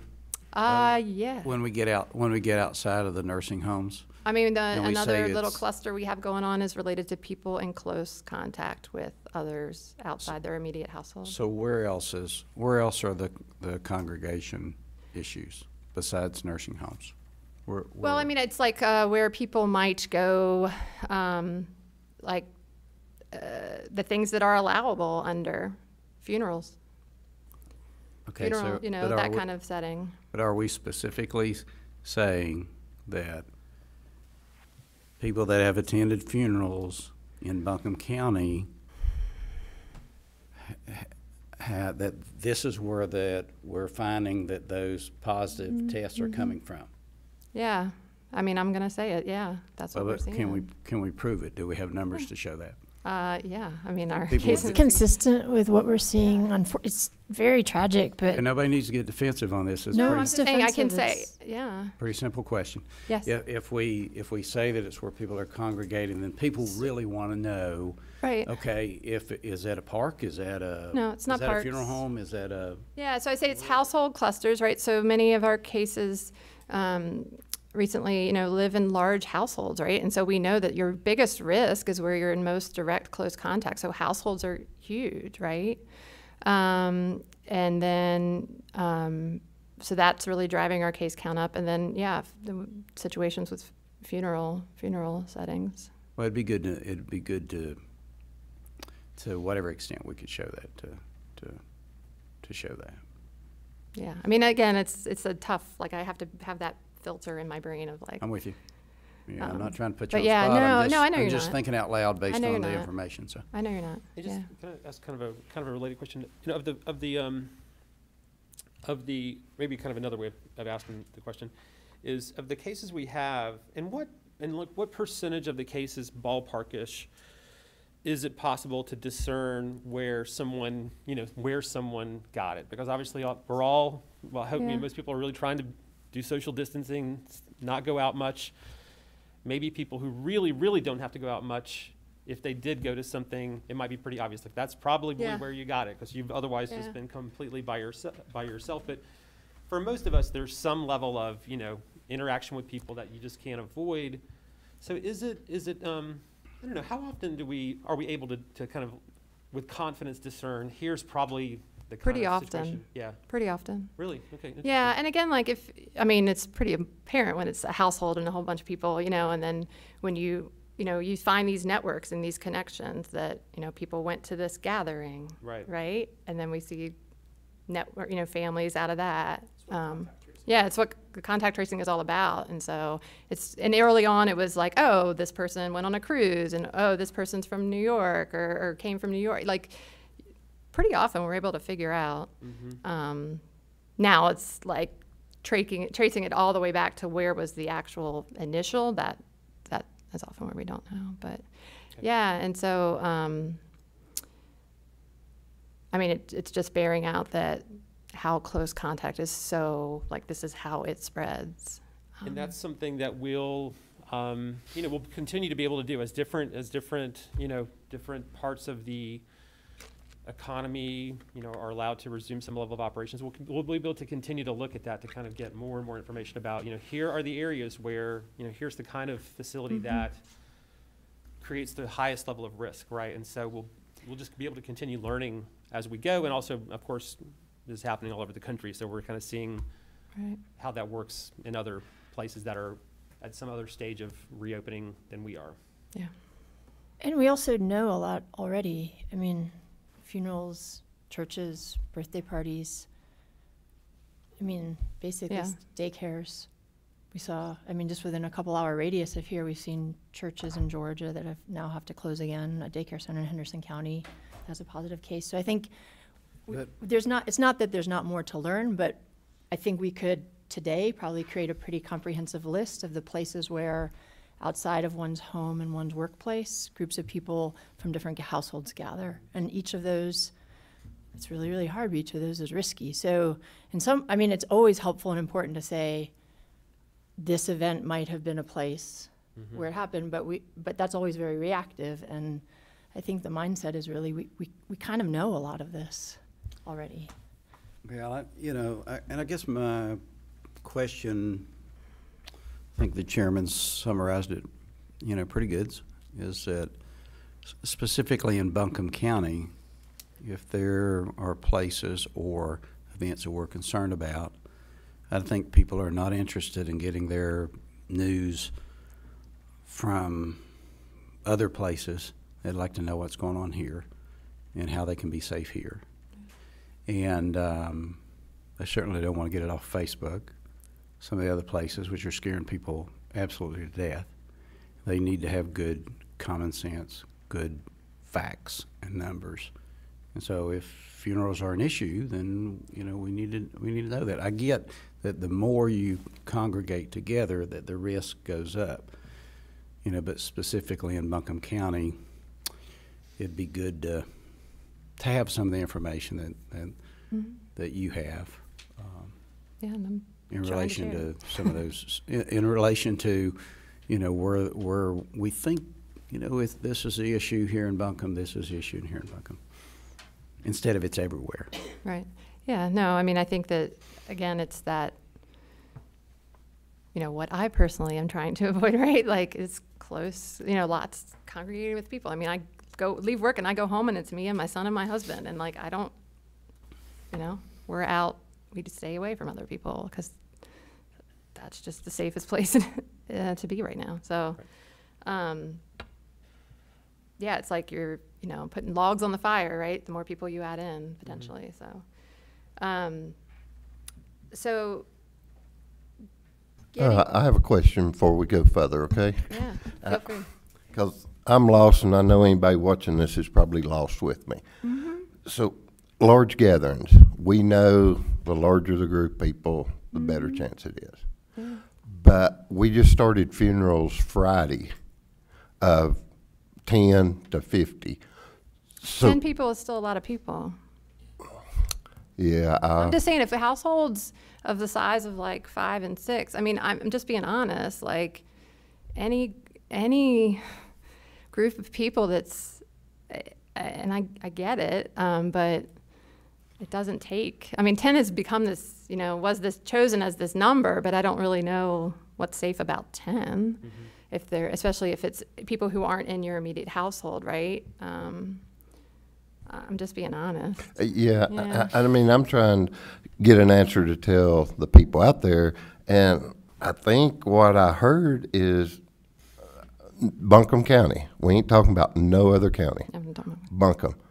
Since we've upped the 50 people funeral, we can really say that well, I can't. They have been, this disease has spread from these funerals in the last week. I can't say it has anything to do with the 50 people funeral. Like I said, I think it goes back even further. You know what I mean? With like the 10. Yeah. So we had a good number of people when they was funerals that passed this on.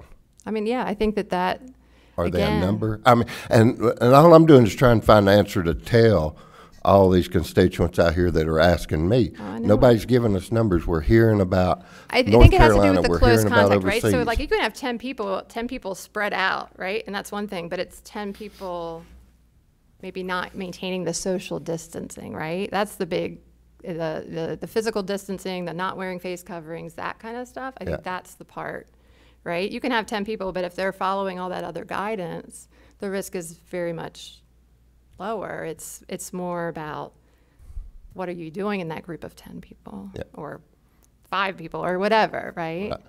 And all I'm doing is speaking for 200,000 people here in Buncombe County is this close quarters, and we're saying large households, funeral homes. Have we got any data on the hardware stores?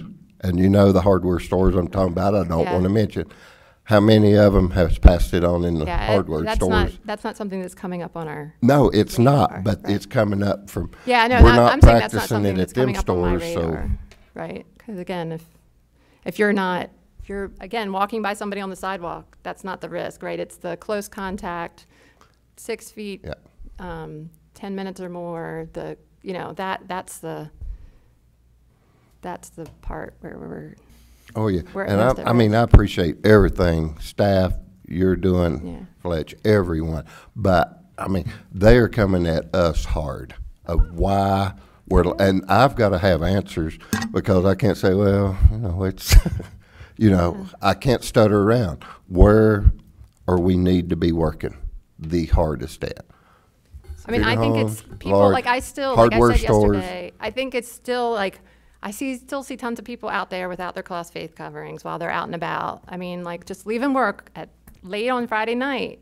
I saw so many people downtown. Maybe not a lot of people downtown, but the people I saw, none of them had cloth face coverings. None of them. They were close. So I think you'll see, I think when it comes to face coverings and things like that, that if people are not coming into contact with others, then I've seen people with the face masks on inside the car. Yeah. Okay. It's an extreme. Like, and I'm like, everybody has their own, and they if they want to do that, pardon me? And it may have been an Uber driver. Well, I don't think it was an Uber driver. But anyhow, and they could have been an Uber driver, and the point is it really doesn't matter. If they want to wear their face mask, that's fine. That's great. I'm just saying there's all kinds of different levels.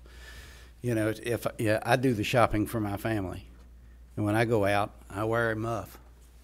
And if I'm in a situation where I'm uncomfortable or there's somebody close to me that looks uncomfortable, then I make sure that I'm looking out after them more than than really I am myself, because I'm going to keep my distance. I'm going to do what makes sense and all that. I just think that if there's some areas in Buncombe where there's still concerns, unfortunately and fortunately, after we made the decision to align the funeral homes, the next, it's like 3 days after that, I think, I went to a funeral for the first time. My neighbor's father unexpectedly died. The funeral home was amazing. They done just an incredible job. The people were doing their best to practice social distancing. I will go on the record. There was a few hugs going on. Yeah. But those things during certain times have to happen, because it's just part of life, and you can't stop it.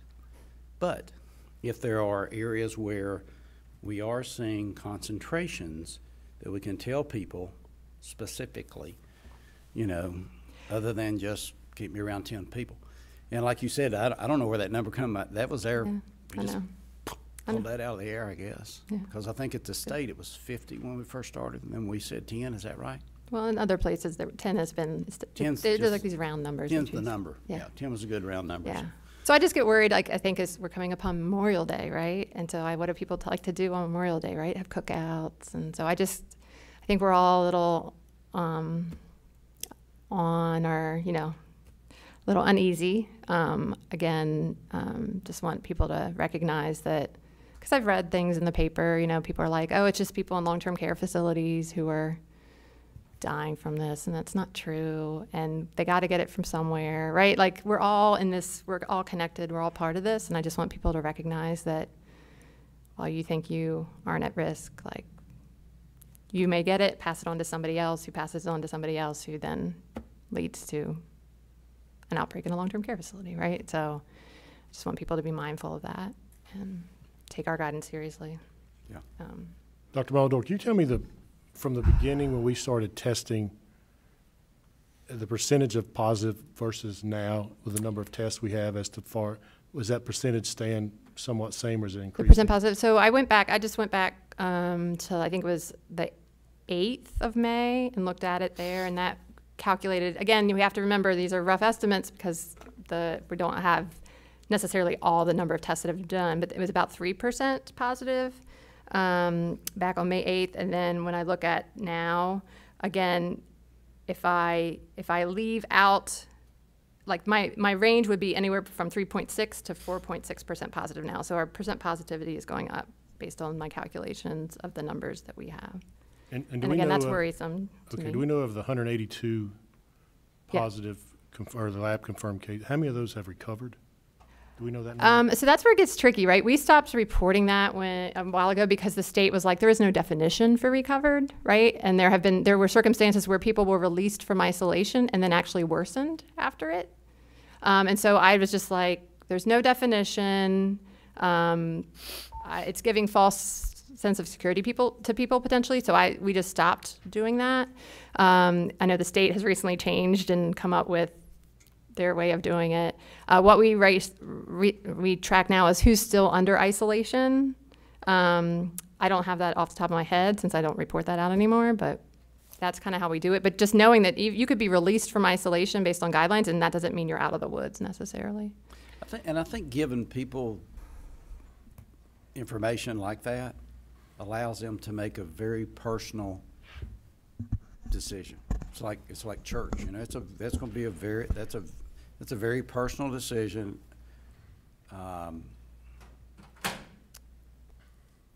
That's just a very personal decision people are going to make based on input and based on information that you give out. And so the recovery, it was interesting. I was noticing that whether it was WLOS or Channel 21, either one, they're just reporting cases and deaths.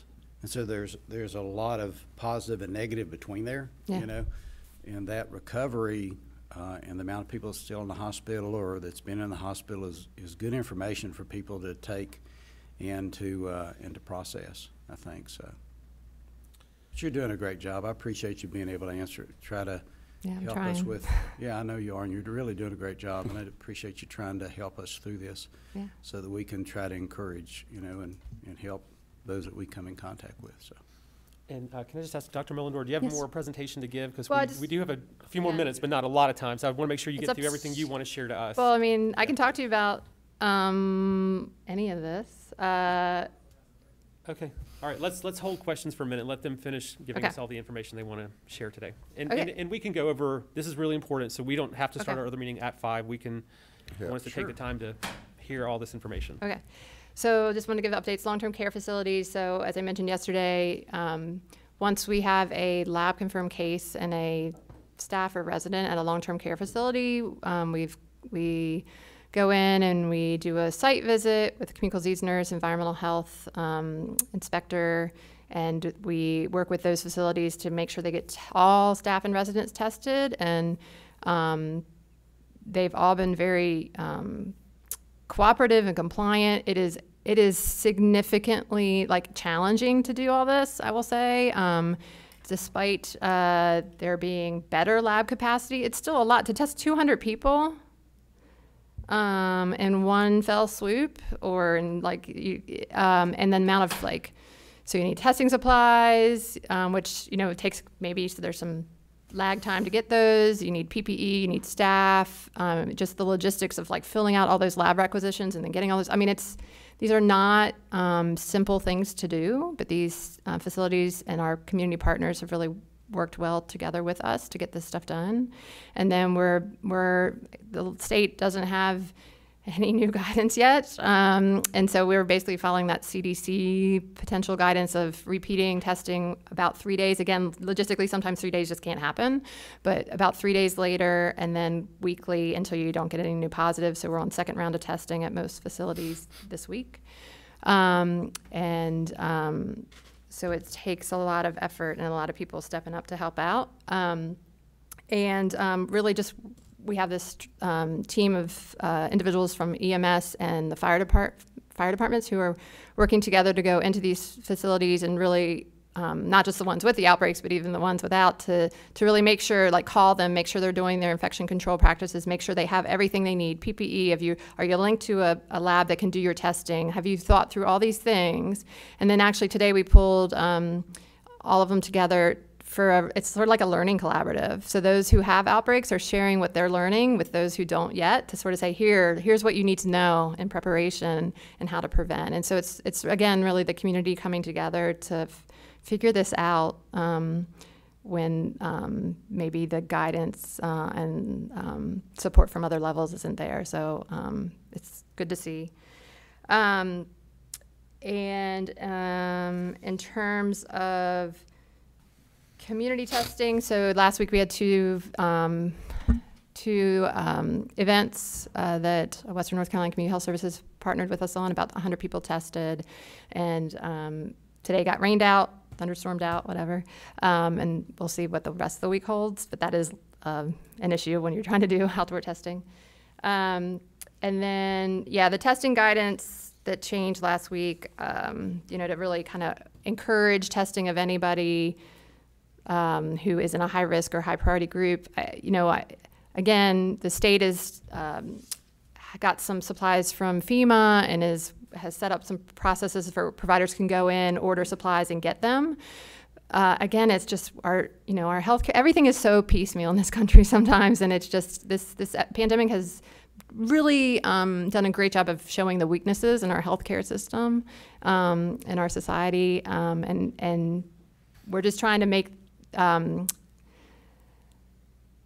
to get testing to the people that need testing, and then to make sure people understand what testing is. We have to remember testing is a snapshot in time. If you have a negative test, it doesn't mean that you're free and clear and you can stop wearing your face coverings. And you could get tested 3 days later and be positive. And so how to message that to the community and how to make sure that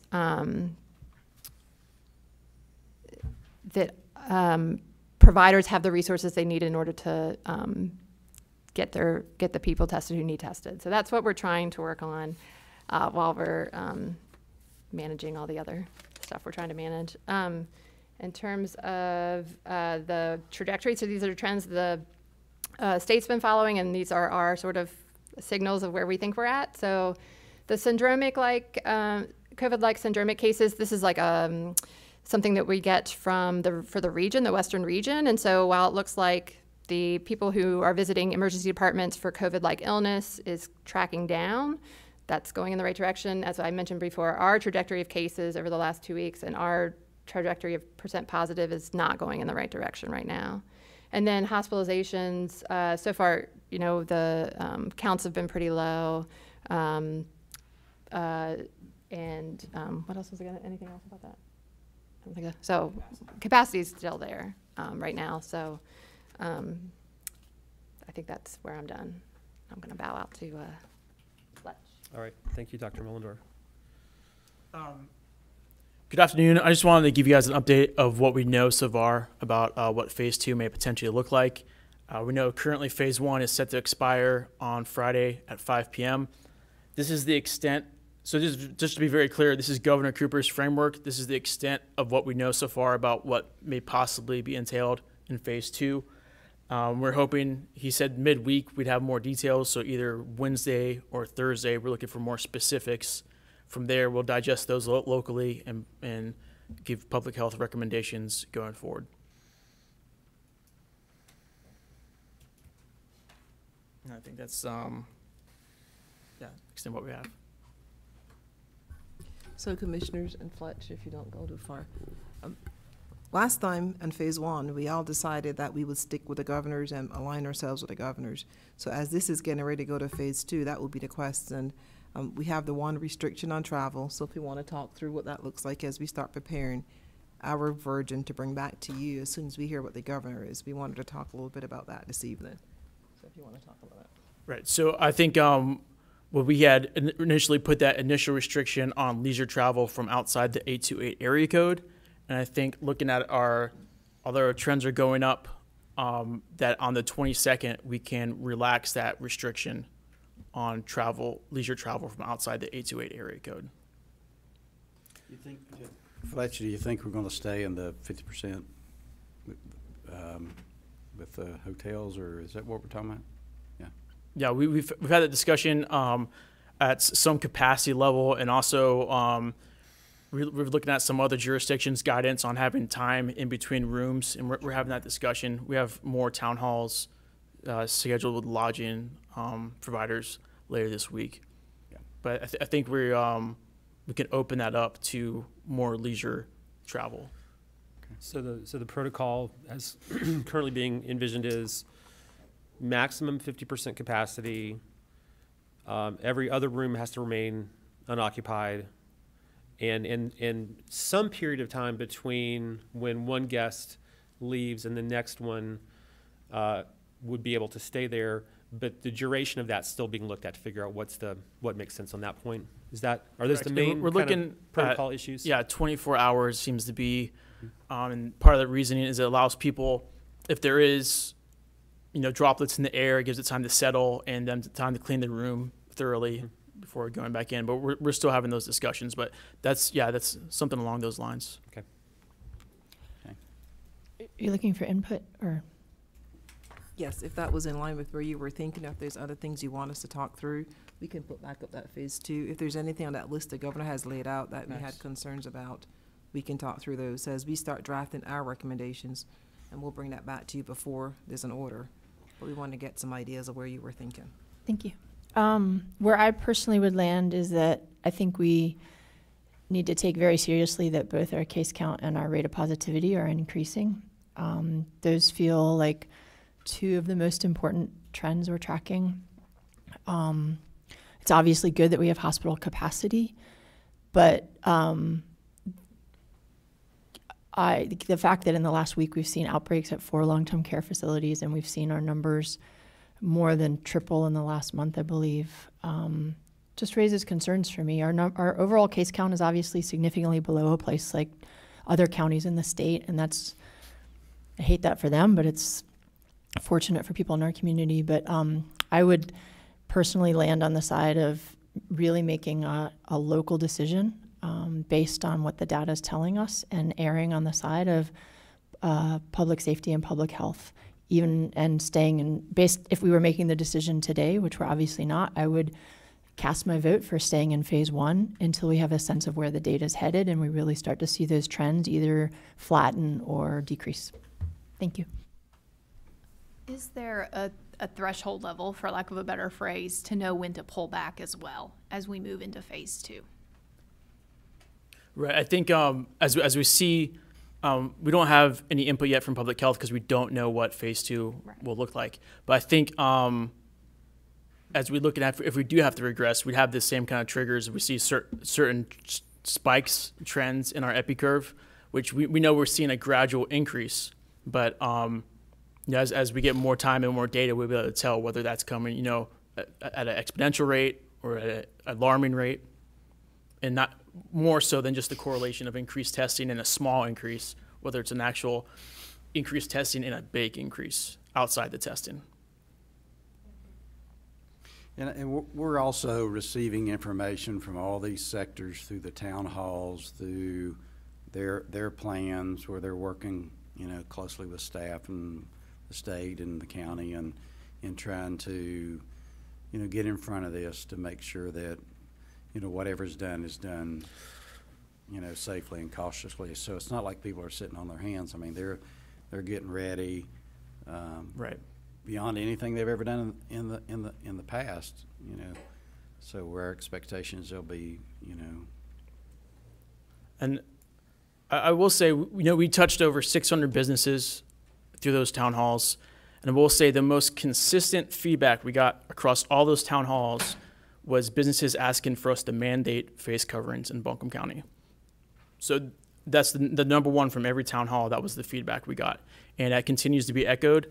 So we're determining that. We know no jurisdiction in the country has been able to successfully enforce it, but some people have made that mandatory. We know that the data and science shows that it can significantly reduce transmission. So that's information we're looking at from public health for our recommendations as we get what information we'll see from the governor. Fletch, so I understand if the governor decides to go to phase 2, stays in phase 1, then we're going to relax the 828 reservations. So we're going to open it up to, on May 22nd, we're open to all over. That's what you're saying? I think we can consider that because over the last 2 weeks, when we made that determination, we were concerned that where our new cases would be coming from our contact tracing and from our trends, they're not coming as we feared from out of state. That may change in the future, but that was a driving point. This is all data driven from numbers we're looking at. We haven't seen that threat we were concerned about. So I think we can make that recommendation of relaxing that on the 22nd.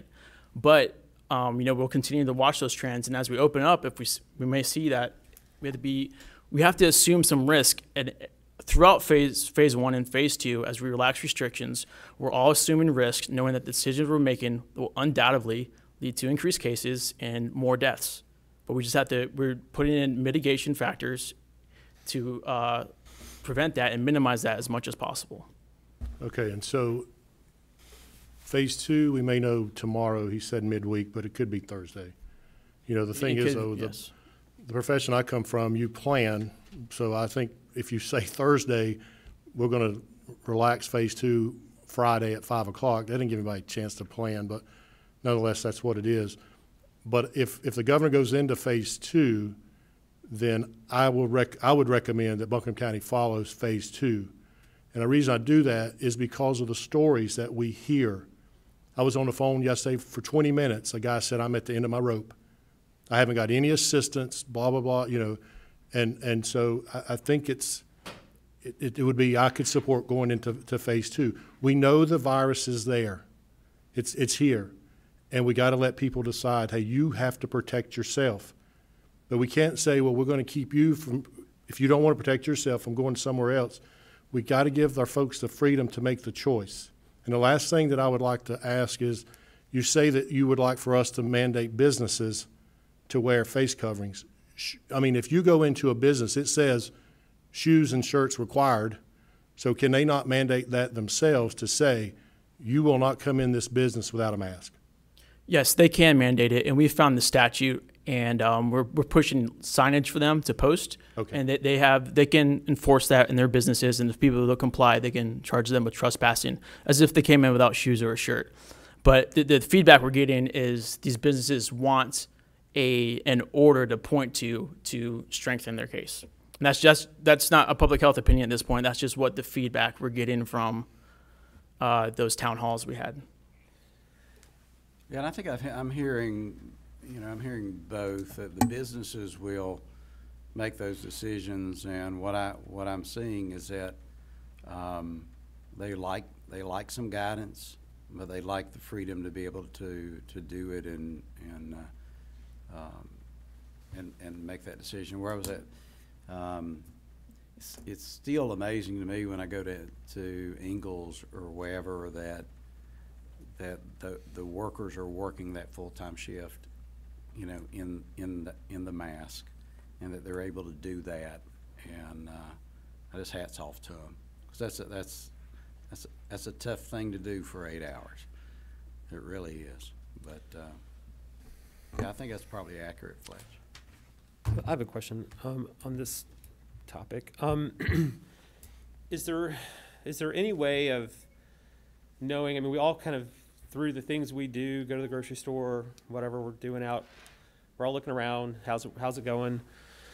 What do we have any? But do we have any like objective data on like what percentage of people visiting, retail or other kind of commercial facilities, public facilities? Like, what's our current utilization on like face coverings? I know it's more than it used to be, but there's a lot of reasons for that. But do we have a sense for where we stand today? I'm only aware of anecdotal evidence. Myself and Dr. Mullendor observing ourselves, hearing reports through these town halls of what people are seeing in town. I know Durham has reported a very large level of compliance, so we're trying to find out how they're objectively finding a data point for that, because it's really tricky. How would you know, other than having people out counting or taking tallies as people walk in the stores, how many people are wearing masks? So we're looking to other jurisdictions to see who are reporting this number of the percentage of compliance, to see how they're tracking that. And Durham's the only county in the state that currently makes it a requirement, not just a strong encouragement, but it's a requirement in Durham County. To the extent of my knowledge, that's correct. Yes, it is. Yeah. Yeah, it'd be there probably isn't any way to do it unless you did like literally commission a survey, and probably would need to do it several times to kind of see what the trends are. But is there any way that we've been, as a community, country, other countries going through this, to get a sense for how much of a difference it makes in terms of kind of like overall, this whole like R factor? If it's above 1, it means the numbers are going up. If it's below 1, it's going down. If it's 1, it's just steady. Like, how big of a difference that one thing makes? Because there's washing hands, there's staying apart, there's all these different things we can do to help or to increase risk. So where's this fit in with that? So we know from recent studies from the CDC and other medical journals that I've seen between 75 and 80% reduction in transmission, particularly if multiple parties are wearing masks. So if just the transmitter is wearing a mask, or just the receiver is wearing a mask, there's lower transmission. If both people or groups are wearing masks, it significantly hampers the potential for transmission. We know other countries who have different cultures and can enforce very strictly, everyone, if you're out wearing a mask, to the extent as Vietnam were putting people in jail for 8 months if they weren't wearing masks. Have some of the best responses in the world to this. So we know through scientific studies that masks can significantly reduce transmission. And one of the studies we saw last week is that 80%, if we get 80% of the public wearing those, we could severely hamper and maybe even cease the transmission of COVID-19. Which I don't think we'll ever get to that level of compliance, but every little bit is going to help reduce transmissions. And anytime we could break a chain of transmission, we're going to significantly reduce our overall outcomes. All right. Do you have other info you want to share with us tonight, Fletch? No. As soon as we get the governor's guidance, we will take a look from a public health point of view and push our recommendations to you. All right. Okay. Yes, sir. I'm going to echo Commissioner Penland. We spent 2 days of talking about following the governors, and I think we need to stay there until we see something different. But what you're saying about masks and gloves, I totally agree. Everyone's got a mask. They are helping. And I would say absolutely masks. We've never given guidance, or the CDC has given guidance on gloves. Some people do though, and it's so confusing. It is absolutely confusing. I mean, I've seen people going into grocery stores wearing gloves, and I'm thinking, you touching everything in there, and you're touching your phone, you're touching your face, and you're wearing gloves, and some people feel a little bit like that on masks. And I mean, you have to realize that.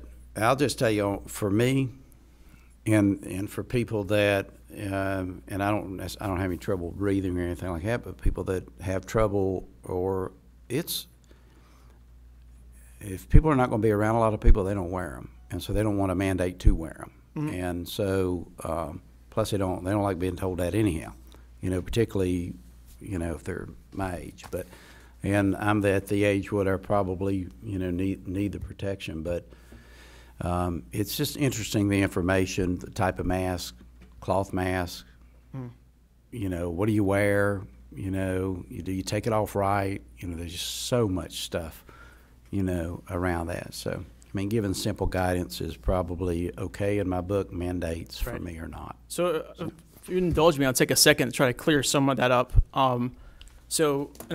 Dr. Mullendorf can jump in if I misspeak, but we're not suggesting the general public wear gloves. There's a much higher risk of cross-contamination, a false sense of security from gloves. We know people tend to spread diseases more when they wear gloves. There are specific professions where they're handling either materials or high rate of frequency where they should be wearing gloves, but the general public, general basic hygiene and hand washing is the best solution than that. Absolutely. And then for face coverings, everybody, if you're out in a public space where you can't consistently maintain 6 foot of distance, or you're going to be in a location indoors with a bunch of people for a prolonged period of time, should wear some sort of face covering.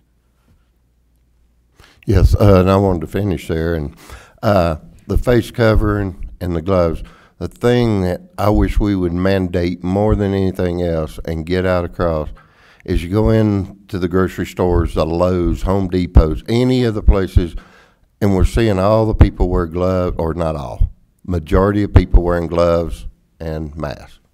And they walk out the door, and right there's a trash can.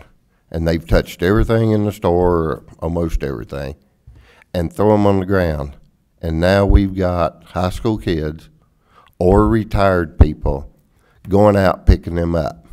Now, where are we spreading more germs than picking up all the litter that these people are concerned about themselves instead of everyone else, or using the trash can?